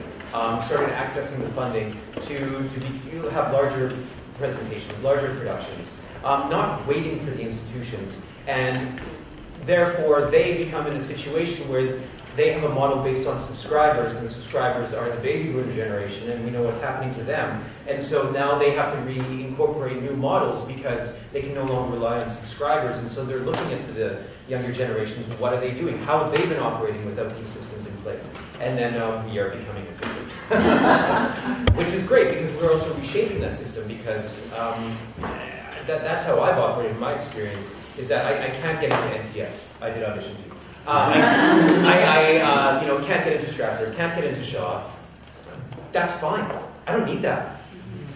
Just do it. But it's a fallacy to believe that like every one of us should have the same goals of like getting to larger and larger. Like I have no interest. I have no interest in the kind of work that I am developing and the kind of work that I want. It doesn't fit there. Like it doesn't make sense for it to go that big. Like sometimes it actually is meant to have a 100-seat theater. Sometimes it is meant to be in downtown Toronto, downtown Montreal, where the audience that it is speaking to. Right. So this idea that we are on some sort of like growth continuum for shows is a fallacy. Like that is not my goal. That is not where I want to be with the kind of work that I'm developing today. So and that has never been like something that I went for. So the fact that I am working within an institution is both because I acknowledge that like whether or not that's my goal, that doesn't make me any less a part of the system. But my question was actually about accessibility mainly.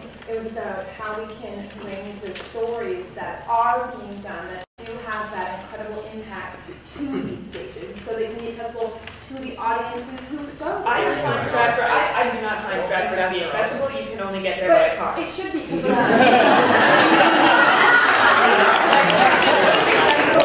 They're Americans. They come up on buses. Yeah, no, you're talking about Stratford, right? I'm asking because that's what I know. That's what I like as someone who I think when everybody what's the main demographic of the Stratford audience? Like who are so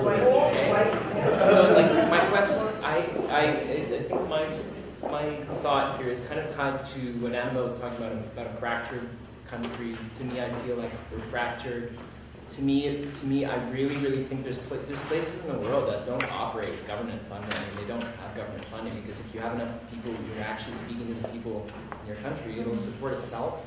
And my panic, so I wanted to respond to the idea of panic, because I'm a self-producer, and I want to invite Elena to come up here too, because I want to talk a little bit about institutions, specifically in Edmonton, because it's something and I want to speak with an Edmonton, so Brian's here to speak about it. But I'll get to my point. My panic comes from the fact that I was born and raised by the institution. Man, it's in my blood, and the Citadel Theatre raised me and I'm injected with the system. I'm part of I'm totally the system. And they're my parents. I love them. I love what I was raised on. All my values in theatre come from literally the McLeod Theatre in Edmonton at the Citadel model. It's built with the same model of the Stratford Main Theatre. So when I came to the Stratford Main Theatre, I mean, I'm not making this up as a joke. I had a guttural reaction that went like, oh, this is like my home.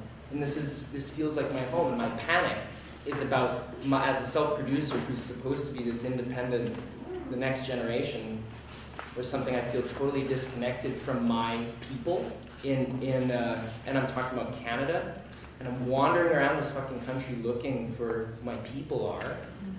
I feel really panicked and scared because I'm 28. I'm not really a kid anymore. I can't run around.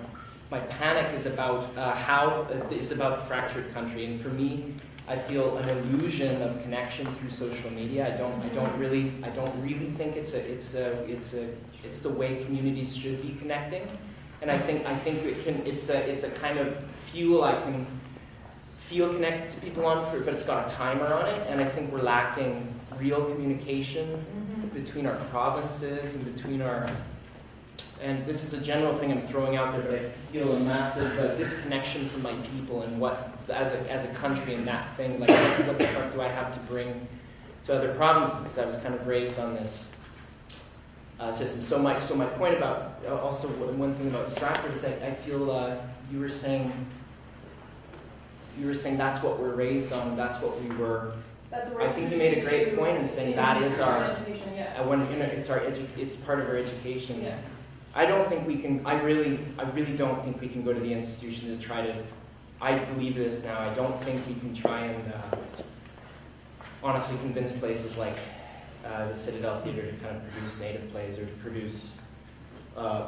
The Citadel doesn't produce local playwrights. And just one second, sorry, I'm almost done. I really don't think we can, because they've been around since the birth of theatre in 1986. And they have not. I don't think through maybe 2 or 3 artistic directors, at least I'm speaking from my province, the responsibility hasn't been. Nobody's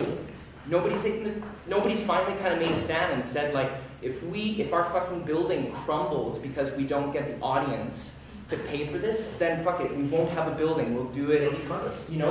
Because somebody has to make a sacrifice and get kind of the money out of the way and figure out what people actually want to actually come to. I think it's ridiculous to believe that the Citadel should be saying the Indigenous stories of this country. It is not their responsibility, so why are we looking at them to take on that responsibility? Yeah, I know. We got to really do something. It's got to do something.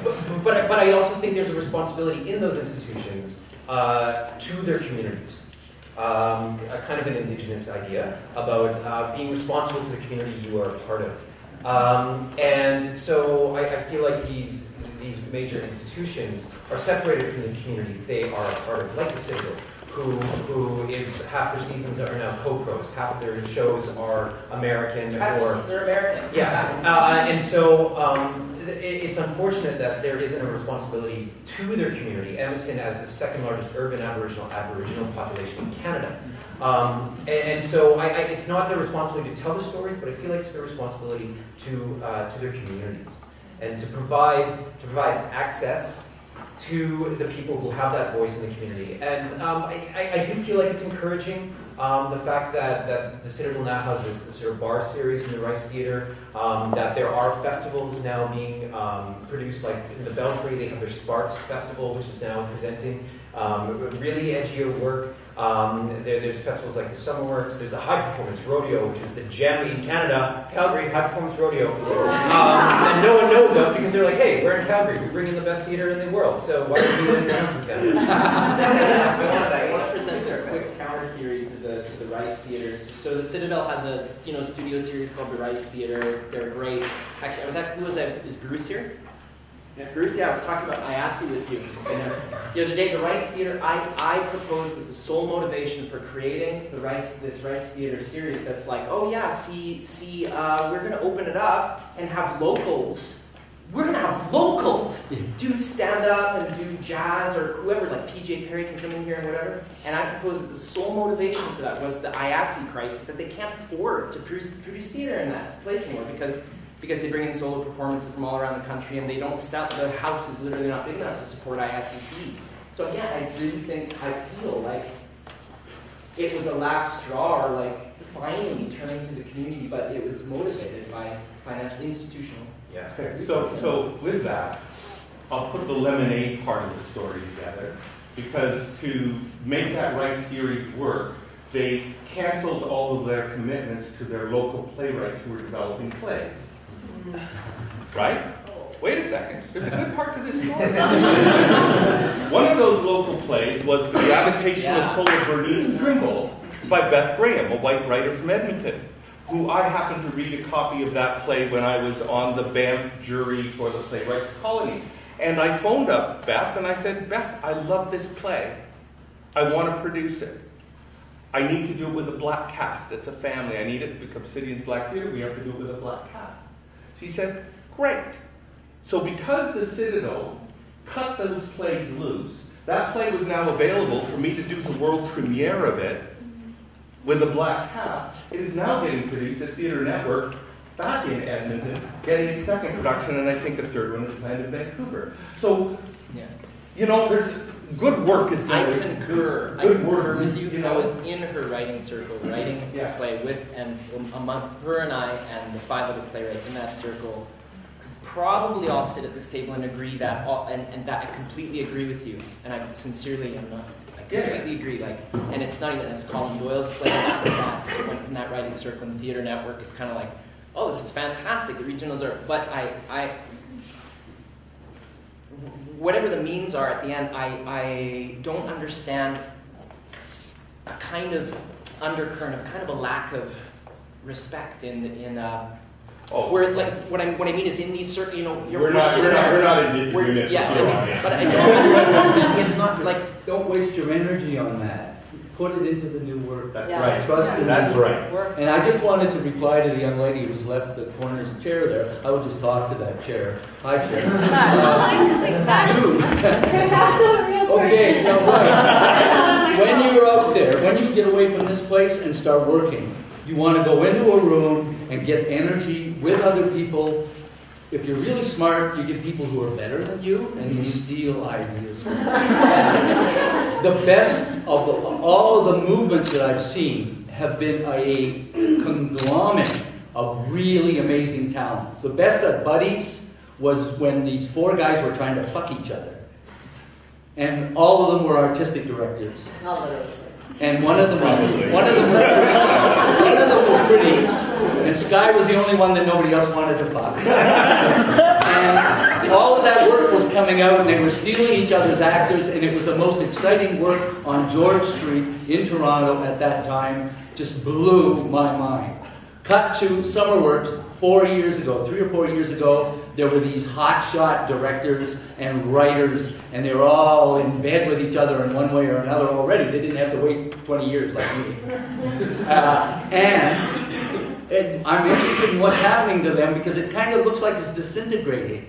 One of the more brilliant members of that is now running this institution and has grabbed his wife, so she cannot be in a room generating on the way that those guys used to work off each other. Others have been grabbed off in the Stratford merry-go-round. So I guess here's what I'll say. You'll be inventing your audience as you're going along. And that's one of the most exciting things about the new work is that you get to invent a new audience. And when they actually get into a bigger space, it's really interesting to see them invented at that point too. But that isn't essential to what you're doing. That's a byproduct. All of that. Hang with it. Often there's no economic return on it. Understand, survive. Don't put that as an expectation on it. And hang and learn and grow and challenge each other together. Because that still seems to be one of the smartest models that we have in this country. Well, I think it's the only one that ever works. Well, no, I'm sure there are others that are. But works despite all odds. Is if you like what you're working with, you're very excited about what you're working about. Yeah. And you're going to do it no matter what. Yeah. And I think. I disagree. Sometimes things that's going to be great that everybody likes, that everybody enjoys doing it, it's going to fail. Nobody's going to like it. Still do it. But you exactly though, but you still do it, and it's about like I'm interested in creating lifelong artists, not single show artists. Like I'm interested in like how we develop artists which can not just create one show but many shows, and whether that's with each other or as individuals or as and like. So when we talk about institutions, that complicates matters. Like there is actually just something inherent about like doing this kind of thing with your friends and just like continually generating ideas and continually like saying shit that people disagree with. Like I am a master devil's advocate. Like I just make stuff up sometimes. Like I'll just make stuff up and talk about it until I figure out whether or not I'm actually completely bullshit. Like, but that's sometimes how you can make up really great stuff or terrible stuff, and both are valuable. I really want to introduce Elena. Introduce Elena to Annabel Soutar. Oh, I'm familiar with you. Well, I was interested. Are we networking? Yeah. We were talking about Panic a bit and a bit about your fractured country and stuff. And Elena started a festival in Edmonton, and I think it's a really good example of a company kind of starting right from the ground, actually really looking for the people in the actual place instead of and I really think it must be a tough haul starting out, and I wanted to compare notes because I'm surprised by you relating to the idea of panic, because I feel from what you described about your work, you're actually talking to real people in the country, and I just wanted to see if maybe Elena could share kind of what you feel about talking to real people to represent the actual people in it. Well, the festival that John is talking about is called the Down Festival that I've been producing for few years with not-for-profit in Edmonton. And so it's emerging artists putting up site-specific work, a whole bunch of different disciplines. It's curated. I don't know, one of the things, the first year we did it, we started with $0. We did a bottle drive, and that's how we got the money to do our first thing. And then we started getting lucky and having some grants. And in terms of talking about the dependence on or need to be interacting with or working with an institution, I love doing my work. I love also being able to eat. It's hard. It's really hard doing literally a year's worth of work and being I don't think we shall see a dime for this. And then also in terms of the model of what we do with them, it's intentionally done. There are a whole bunch of shows that happen outside where we're hoping that pedestrians or people just walking by are going to have no idea that we're doing anything and are going to kind of just fall upon it, which is great when that happens. Our board gets, love the board, but our board gets so mad at us because they're like, what is this model where you have all these people, it makes it so impossible to track how many people actually showed up. It makes it, you know what I mean, you have all these people seeing these shows who aren't paying anything for it, but at the same time, that's the best. And that's, in terms of actually having contact with your community, that's the kind of work that I'm interested in creating. But again, it's hard because phone bills and internet bills and that sort of thing. So, and when you're offered the artistic director position at the Citadel Theatre, what do you do? You know what I mean? Or, Sears right. Just quickly jump in just on that. I would argue that there is something that the artistic director, and somehow these conversations always end up being about the big theaters. But there's something I believe that the artistic director of the Citadel Theatre can do, or the artistic director of the Arts Club, our version of that in Vancouver. I think there is something that they can do, and I think that I believe they hoard capital. They have access to it's actually I grew up in a business family, so it's I like words like that. But they do. They have pools of resource that they could act. I believe they could act as kind of more like venture capitalist investors, literally, and disseminate money into the community as opposed to feeling like they have to own everything.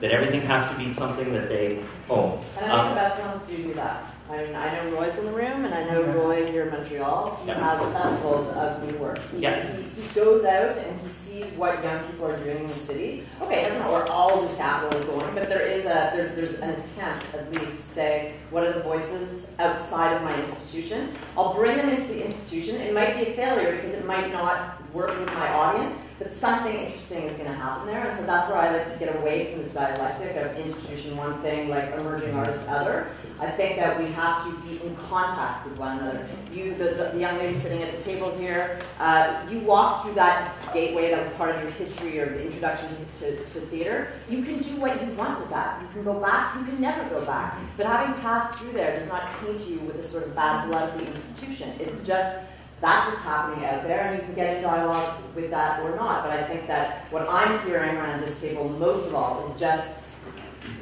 whatever, just do it, just work, and in the work you will get into conversation.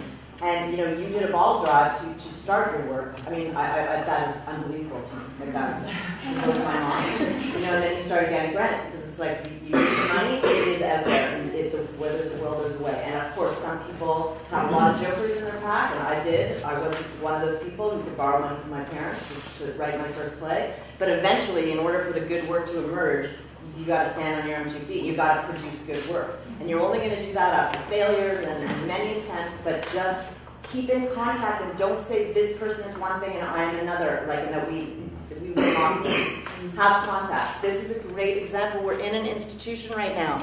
And look at what these people have done by actually creating an event that breaks down barriers and puts us all at the table. Can I say one thing, and that is you for sure, and then I'm going to go sit down again, and that's where I want to talk again. I just want to say one thing, because there's a lot of talk about keep making shows, keep making the work happen, all that kind of stuff, which I absolutely believe, but I just want to refer back to something I said when I was talking up there, which I just really think is super important to me. and because of my experience. That lifelong artists, as Mel talked about, I believe lifelong artists do other things too. Yeah. They leave, I left, they come back, and then again, doing what, like, this is real, this skill that is happening right now. Like, getting up and speaking at a table when you don't know anybody or whatever. Like, these are real things, and the world needs them, I believe. And that kind of arbitrary definition between, like, if I'm making shows, that's real work, and if I'm doing something else, it's not. I think that's an important distinction. Totally. I'd just like to pose a question to all the theater artists that we're talking about building new shows and finding work and just doing it, and if it fails or if it's successful, but like, what does that mean to you? Like, what is You learn more when you fail. Yeah, like, what is success then? What is... It's connecting with people. Totally agree. It's just you feel a connection or you don't. And it's in the room when you rehearse, and it's in the audience, with the audience when you're experiencing a story. It's a taut line or it's slack. And that's just something you get to feel, and that's where you try and always locate that connection, that we need to be in this room. Like, sometimes when I'm sitting, like, having to experience one of my plays, and it's so excruciating, because I'm like, no one needs to be here. No one fucking needs to hear this story. What am I doing here? How do these people pay for these tickets? That's failure. But it's not a failure that's useless, okay? Because it could be that, first of all, it's not the right time for that play, or this is the wrong audience, or I'm in the wrong place. But there's information coming out of the experience that if I was too cowardly to sit in my audience and hear it, I wouldn't get that information, right? And then I wouldn't know how to proceed and go next, because let's face it, we all do know what success feels like. It feels alive. It feels like a risk. It feels awkward, but it's alive. I guess maybe alive is the best word to explain it. I would like to say that I believe that idea of success is completely from a place of privilege.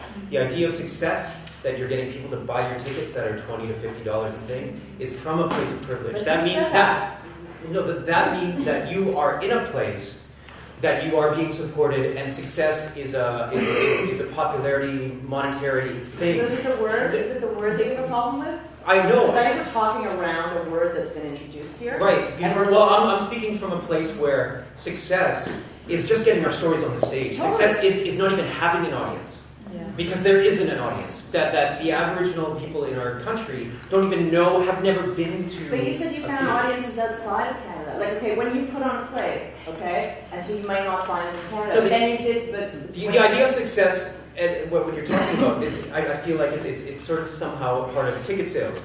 We just did an event in Edmonton, Alberta Aboriginal Arts, where a one-off event at the Shocker Theatre, 700 seats. It was an Aboriginal play from Aboriginal Youth Program, the SOAR program. It was predominantly Aboriginal audience, and my co-producer, co-founder Christine, and the preamble before the show, and the mayor was there. She asked, "All right, how many people in the audience are Aboriginal?" Most hands went up at the 700-seat theatre. She asked, "How many people have ever been to the Citadel Theatre before?" Same hands went up into the audience. The idea of success, where I come from, is the fact that was the first time they had been in the Citadel Theatre. So this idea of success, type of ticket sales, type of getting an audience, getting good reviews. She asked the question, how do you measure success? She never said anything about ticket sales. You brought that up. And that's you mentioned the ticket price, yours. No, I didn't. Maybe I did, but I you mentioned ticket price. And having success what's in your interesting audience. is that when a question gets asked, you know what I mean? We all project. It's a great question. Of course, it's from our own perspective. No, I know, but what I perceived as your perspective was a kind of a defense of why we shouldn't have this privileged perspective of selling tickets as a measure of success. But I think you're the person who introduced it as an idea. Yes, and that is my job. For sure, I just want to make sure you know that it's coming from you and not any of us privileged people around the table. Oh, okay, good. That's all. Yeah, because That's if I didn't, no privileged people would. But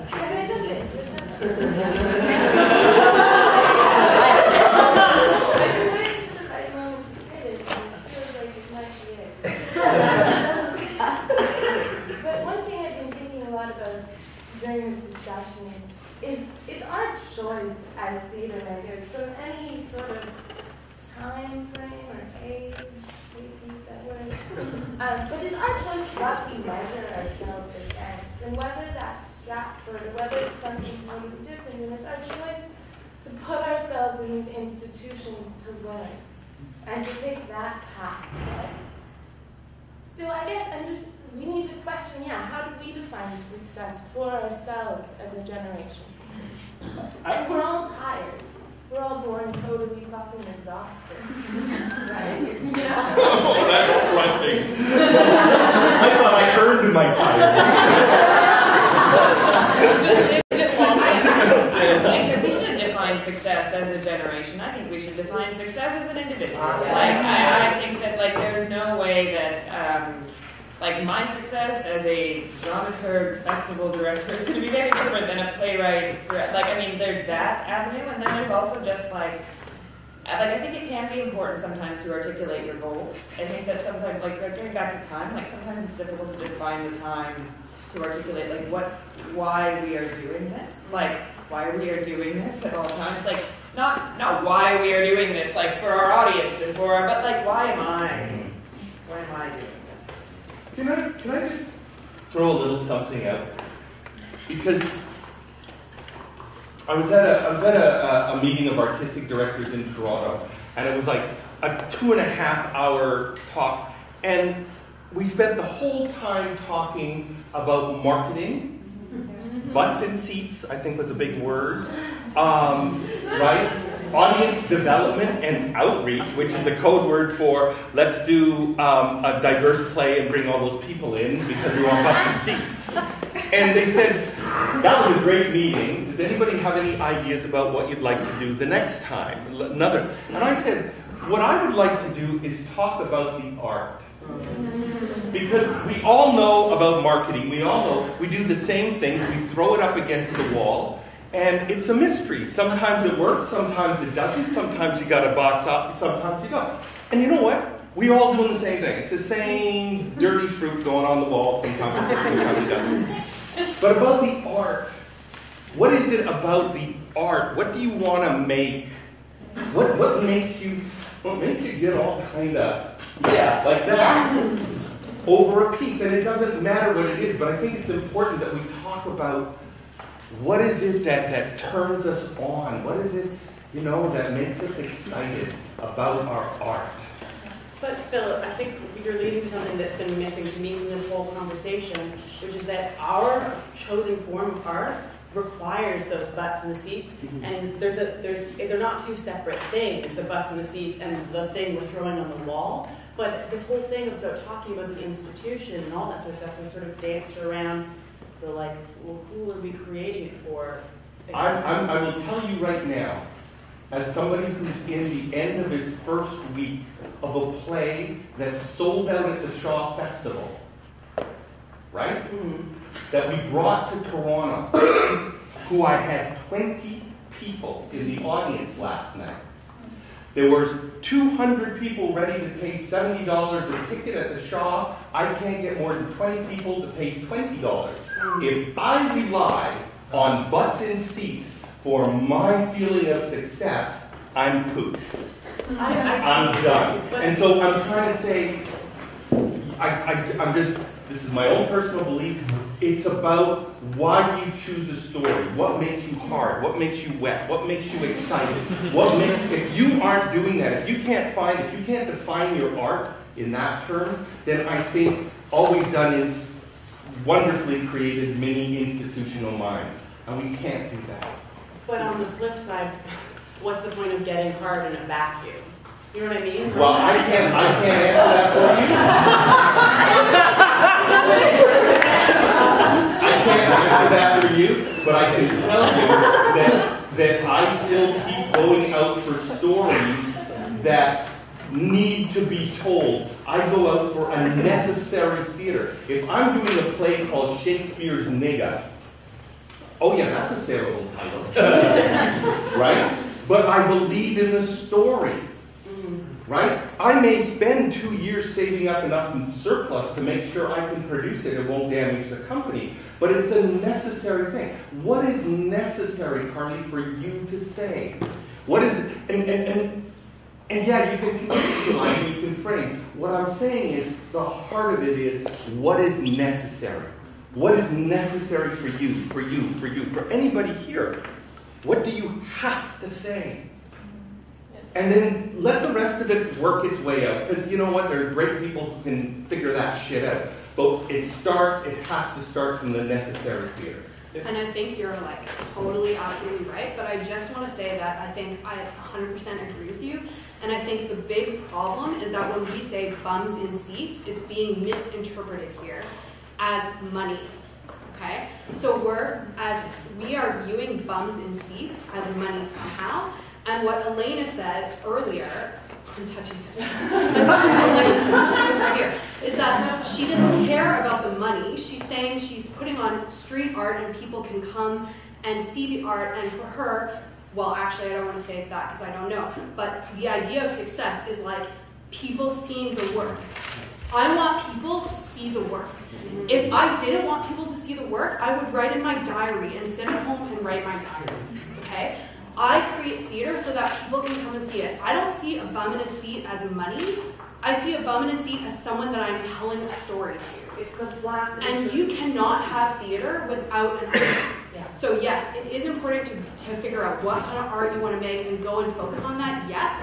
But thinking about who our audience is and how to speak to those people is what I view as success as a theater artist. And I'm not saying anything about success. In fact, I'm trying to pull the conversation away from that and say, yes, of course you're right.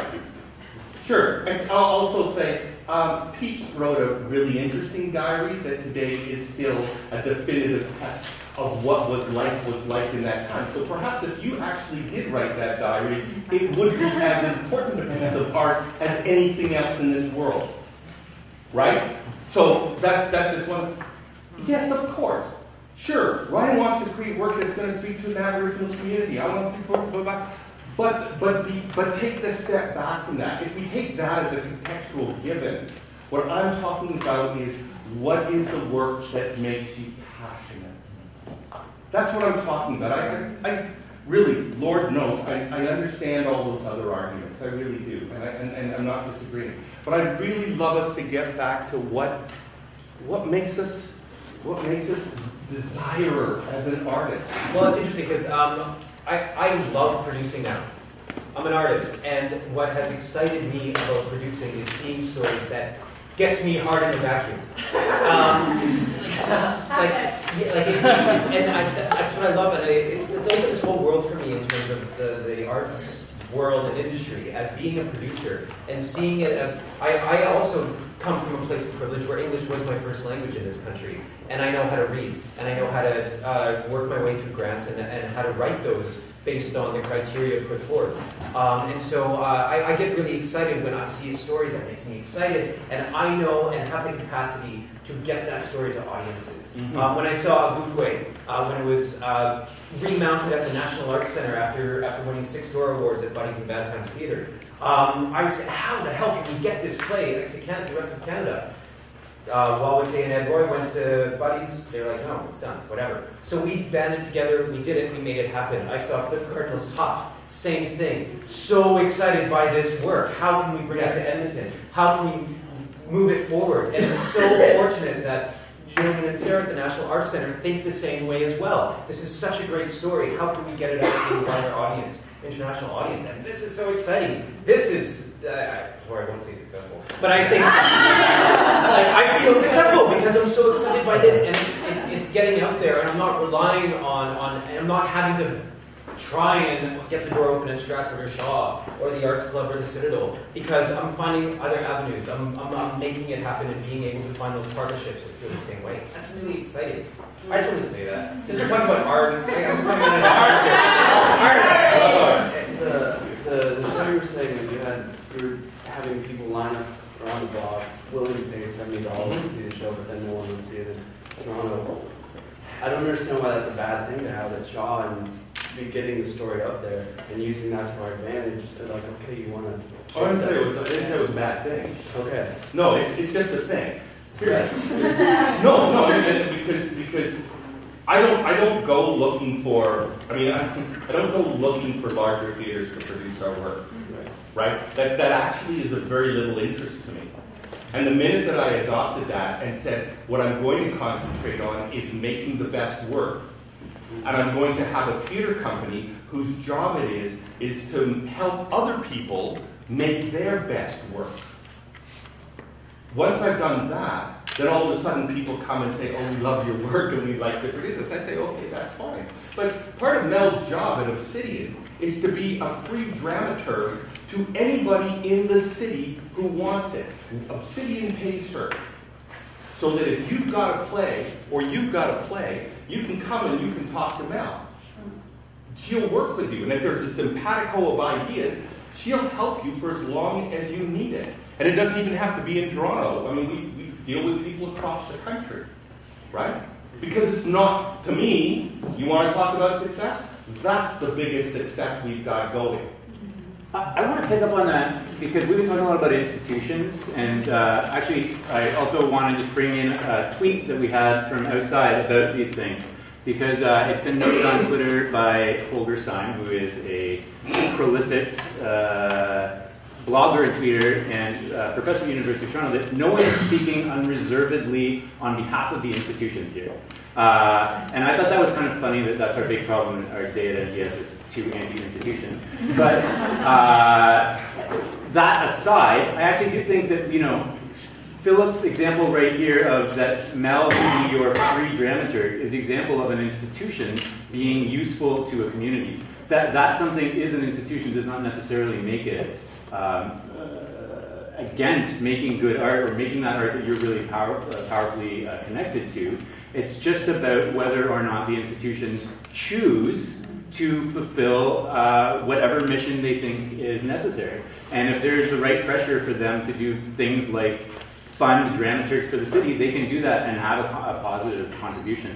And so just, you know, to speak on behalf of Holger, and also because I think it's a decent point that, you know, institutions themselves are not negative, just how they choose to use their resources. And the biggest resource that they have are the ability to put bums in seats. So they can bring you an audience.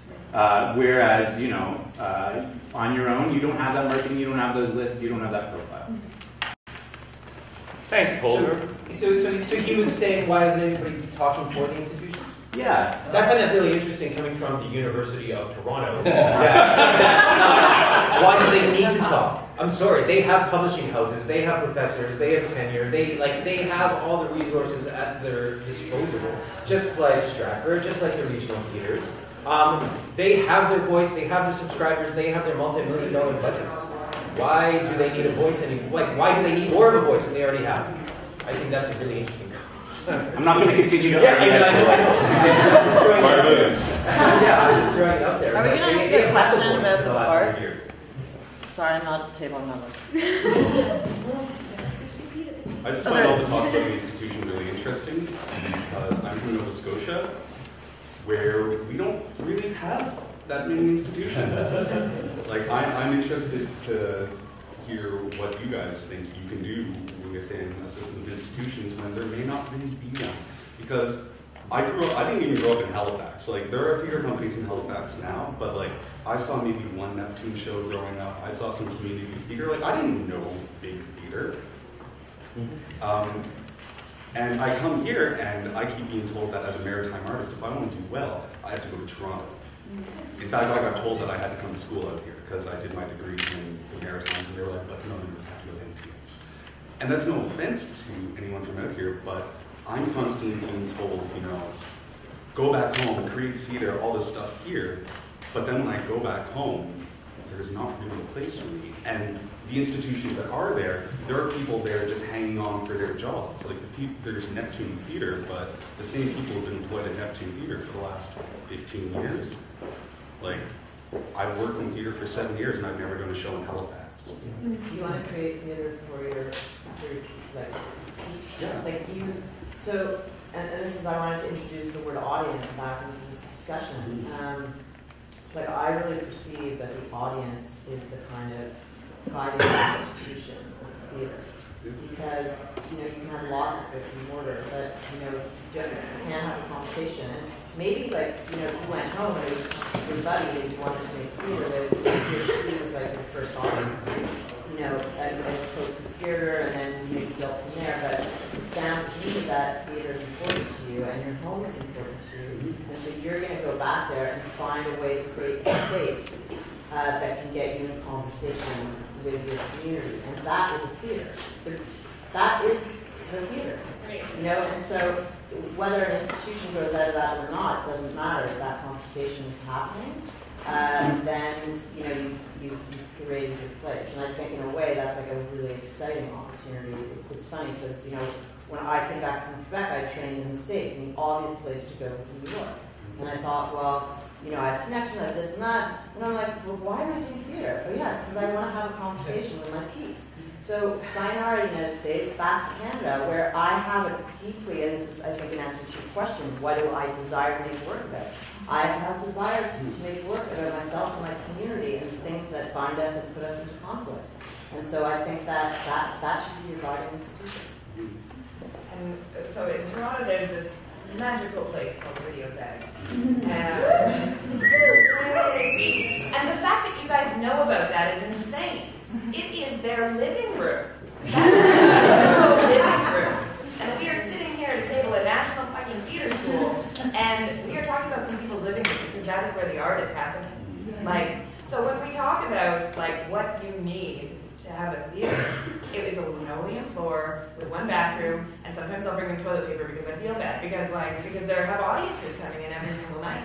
They filled the place with sand for one of the pieces. Like they filled the entire floor with sand. They had a scaffolding go up that the girl was doing like trapeze tricks off of. So imagination is key when we talk about like how do we get, like I think seeing Video Bag happen as an experiment as I was coming up, it was very important for me just to know that like we actually don't need a whole lot. There's only 40 people that can fit in there. I'm sure that they're absolutely going broke. But a lot of excellent art has already come out of there. I don't know why I brought this up. But the audience. Yeah. I just think there's such a fine line for emerging artists where what you're so passionate about and the relevancy of the time will sync up when you are able to put it on stage. Like, how much responsibility do I take on to produce my own show? Or do I find someone who's in business, who's in science? How long will it take me to create this team and get the money to put it on stage? Has that time gone by? Is it now where I have to do it, so I'm just going to go run out and perform it in the streets? Or will I wait for the time when I have the money to put it up? Will it still be relevant? And will I still be so passionate about the subject? Like, I'm so afraid of that time just slipping through my fingers as I'm an emerging artist. Okay, so also with these, great institutions that we are in, a lot of it is we are told that we are not real artists. We are student artists, and we are devalued, and we're put into places where, so I received an introductory lecture, and they were like, well, don't call yourself an artist, don't call yourself an actor, don't call yourself a director, you're a student actor, student director, student artist. Do you find that it's like a huge block for you trying professional work? Like, do you find that I don't know. Other outside definitions can crush you, and you should just, anybody who tells you that kind of stuff, just understand they're there to fuck you up, they're not there to help you. So you need to, well, who knows why. Don't waste your time on psychology. Just, put up a mirror, let it reflect back and go. Because you can't let other people define you, right? And I'm not going to go into boring black stories about what that means. But I'm just saying, don't let that, you cannot let outside people define you. You have, that's why I talked about the way I talked, is that you have to be yourself. You have to understand yourself truthfully, and then you have to do that. And as a theater artist, the concept... Sorry, can I just say she has to go next? Okay, she has to go next. Not you. Please go ahead. I really try to turn it on its back a bit, so maybe I'm not... So I'm a PhD student, so I don't think the institution is an enemy. I've learned theory that has made my life richer and has made me live more of an ethical movement through this world. So I just want to start off by that. And I want to bring it to something specific, and I want to thank Ryan when he was speaking, and he talked about accessibility. We're talking about this word accessibility. So I come from a community disability and theatre and performance. And we're talking in accessibility, we're talking about seats. And quite frankly, there's a lot of theatres where a lot of individuals can't even get into the theatre. And casting, and this is probably one of the main reasons why I came here, is because it's a dialogue that's not brought up a lot. It's a minority, and I appreciated your discussion. Sometimes we're just so vague, so I'm bringing it to something specific. I want to talk about accessibility and theatre. I want to talk about how people and artists with disabilities, whether they're visible or invisible, physical or developmental, how are we casting them? How are we bringing them in our schools? How are we ensuring that we're representing them in a way? I just want to talk about accessibility and what we mean by that. And what are we doing as a community to support those that perhaps may not speak in English and probably wouldn't be able to be a part of this dialogue that we're having in English and we're talking. There isn't someone that's using sign language. There isn't someone. It wasn't Stratford. There's actually. And that's great. That's great. And then let's talk about it. That's awesome. I mean, can we just talk about some of the things we're doing to make theater accessible, whether it be for audiences or for artists with disabilities? Whether that's the case. Humber does that a lot, and you know, in open disclosure, I'm the chair of their theater advisory board. But one of the reasons that I am there is because of their openness and their inclusion, and the fact that when you go and you see Humber at the Ontario Showcase, and you see their classes, you will see a range of accents. You will see a range of peoples. You will see, you know, people with one disability or another. They have actively worked. I have never, I will this winter actually have somebody signing this show that I'm doing. So it's one of those areas that is opened up and brought and found a place at the table in the last few years. And I'm sitting here trying to think of the organization in Toronto who really pushes it. So, you know, but you're right. I mean, the fact that you. That's right. So up until this last year, you know, you couldn't get to factory theater unless somebody was willing, and we've done this in shows, carry people up in their wheelchairs up to flights of stairs. And frankly speaking, it'd be real hard to get upstairs to the room up there, where we're going to be doing our Qigong later.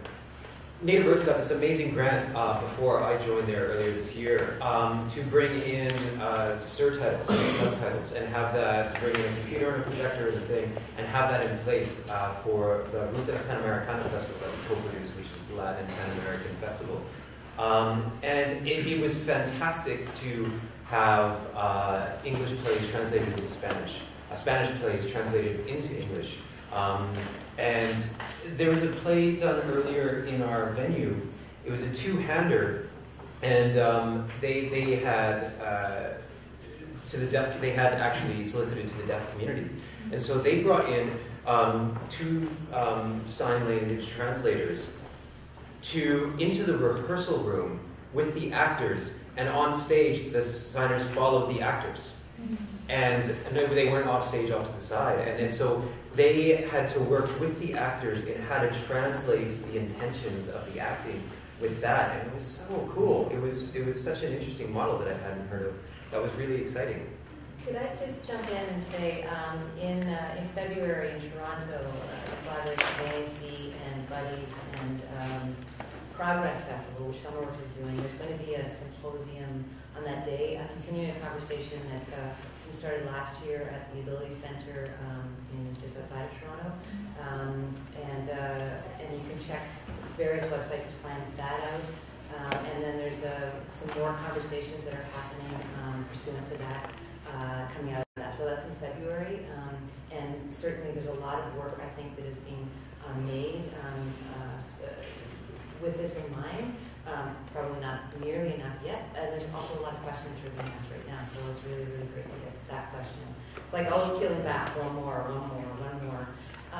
I just completely jumped in there because I end up being the de facto timekeeper, and I was given my cue to say to wrap this conversation up and to to thank everybody for participating in this really cool experiment in holding the table and holding the conversation and hearing the various opinions and getting the tweets coming from outside, getting some of those at the table, to the first brave person from the audience who joined us and broke that gap or crossed that, whatever the metaphor is. Anyway, and then other people followed.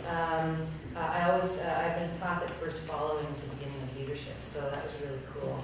I want to say thank you so much to this wonderful institution, the National Theatre School of Canada, and I want to say thank you to all of the participants who spoke this morning, who kicked this off. I want to thank everyone who joined the table. I'm sorry that not everyone got a chance to air your thoughts, because we will continue throughout the rest of the day.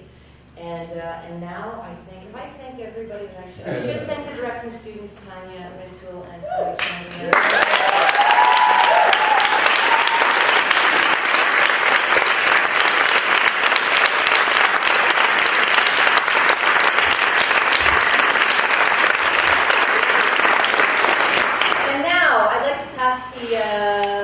Pass it over to Lisa Palmer, the assistant director.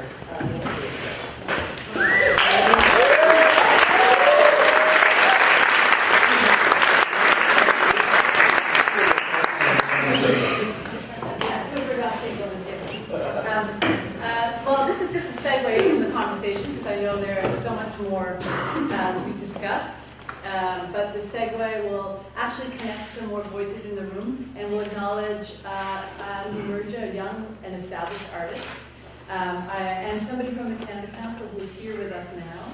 So I'm going to introduce Guylaine Normandin, who is the head of the theatre section of the Canada Council, who is going to be presenting the 2013 John Hirsch Prize to alumni of NTS, very good timing, wonderful place, a directing student who graduated in 2007.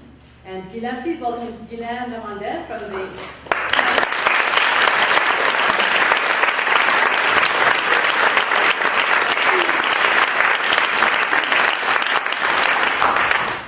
Thank you, Ms. Palmer. Mesdames, Messieurs, collègues, amis, bonjour, hello, everyone. It's been, sorry I moved, extremely inspiring to be here at the National Theatre School, surrounded by the makers of yesterday's, today's, and tomorrow's theatre. Just in these walls, you can feel the drive, the talent, and the dedication as students hone their skills and push the artistic boundaries. In other words, this is the perfect place, the perfect location to present such a visionary award as the Canada Council for the Arts John Hirsch Prize, which is awarded every 2 years to an emerging theatre director who has demonstrated great potential for future excellence. Lewis Carroll's White Queen said to Alice, "It's a poor strand of memory that only works backwards." In that spirit, the John Hirsch Prize recognizes not only the past achievement of new directors, but also their future potential. John Hirsch began his career as a child, performing in Hungarian refugee camps during World War II. He would go on to become one of Canada's most renowned directors. A life that truly embodied hope, possibilities, and vision. I have the pleasure today of presenting the 2013 John Hirsch Prize to someone whose directing talent was nurtured right here at the National Theatre School, Ariana Bardesson.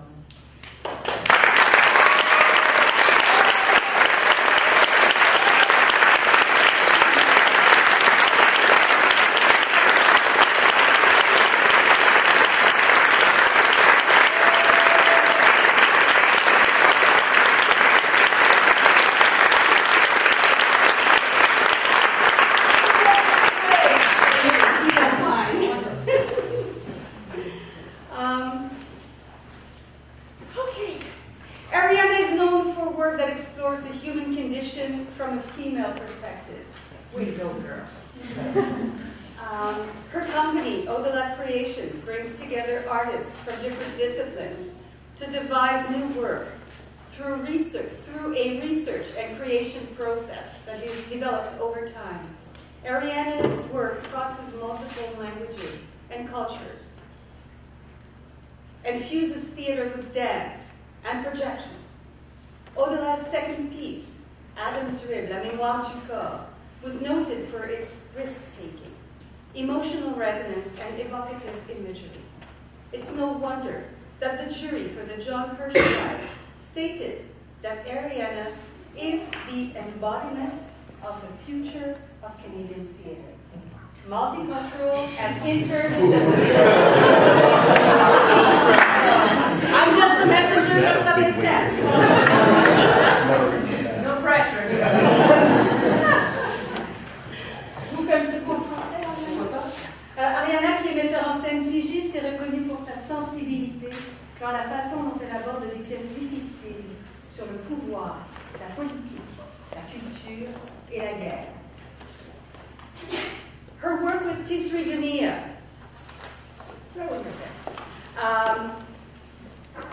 tackled current day conflicts in Iraq, Palestine, and Israel. Her version of Macbeth for repercussion theater examined the global economic downturn, the greed of the financial elite, and civic responsibility.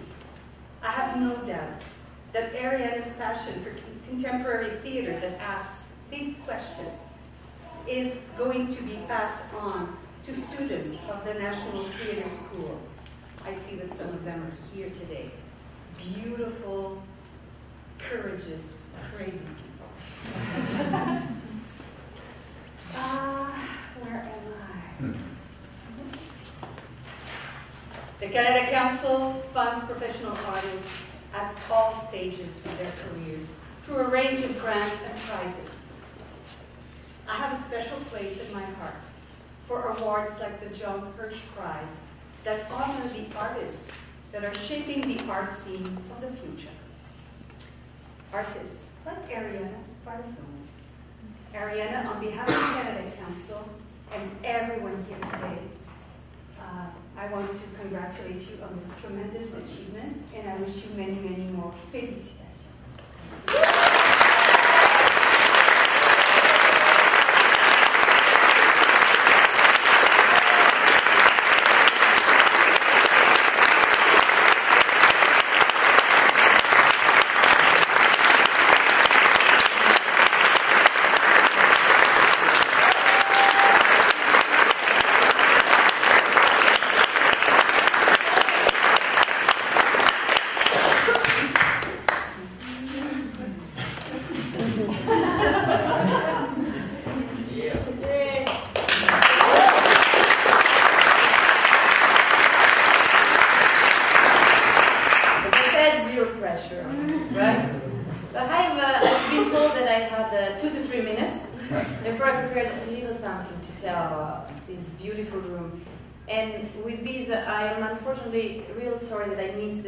The part of the conference you had this morning, because I was teaching to some of the brave new artists of the future.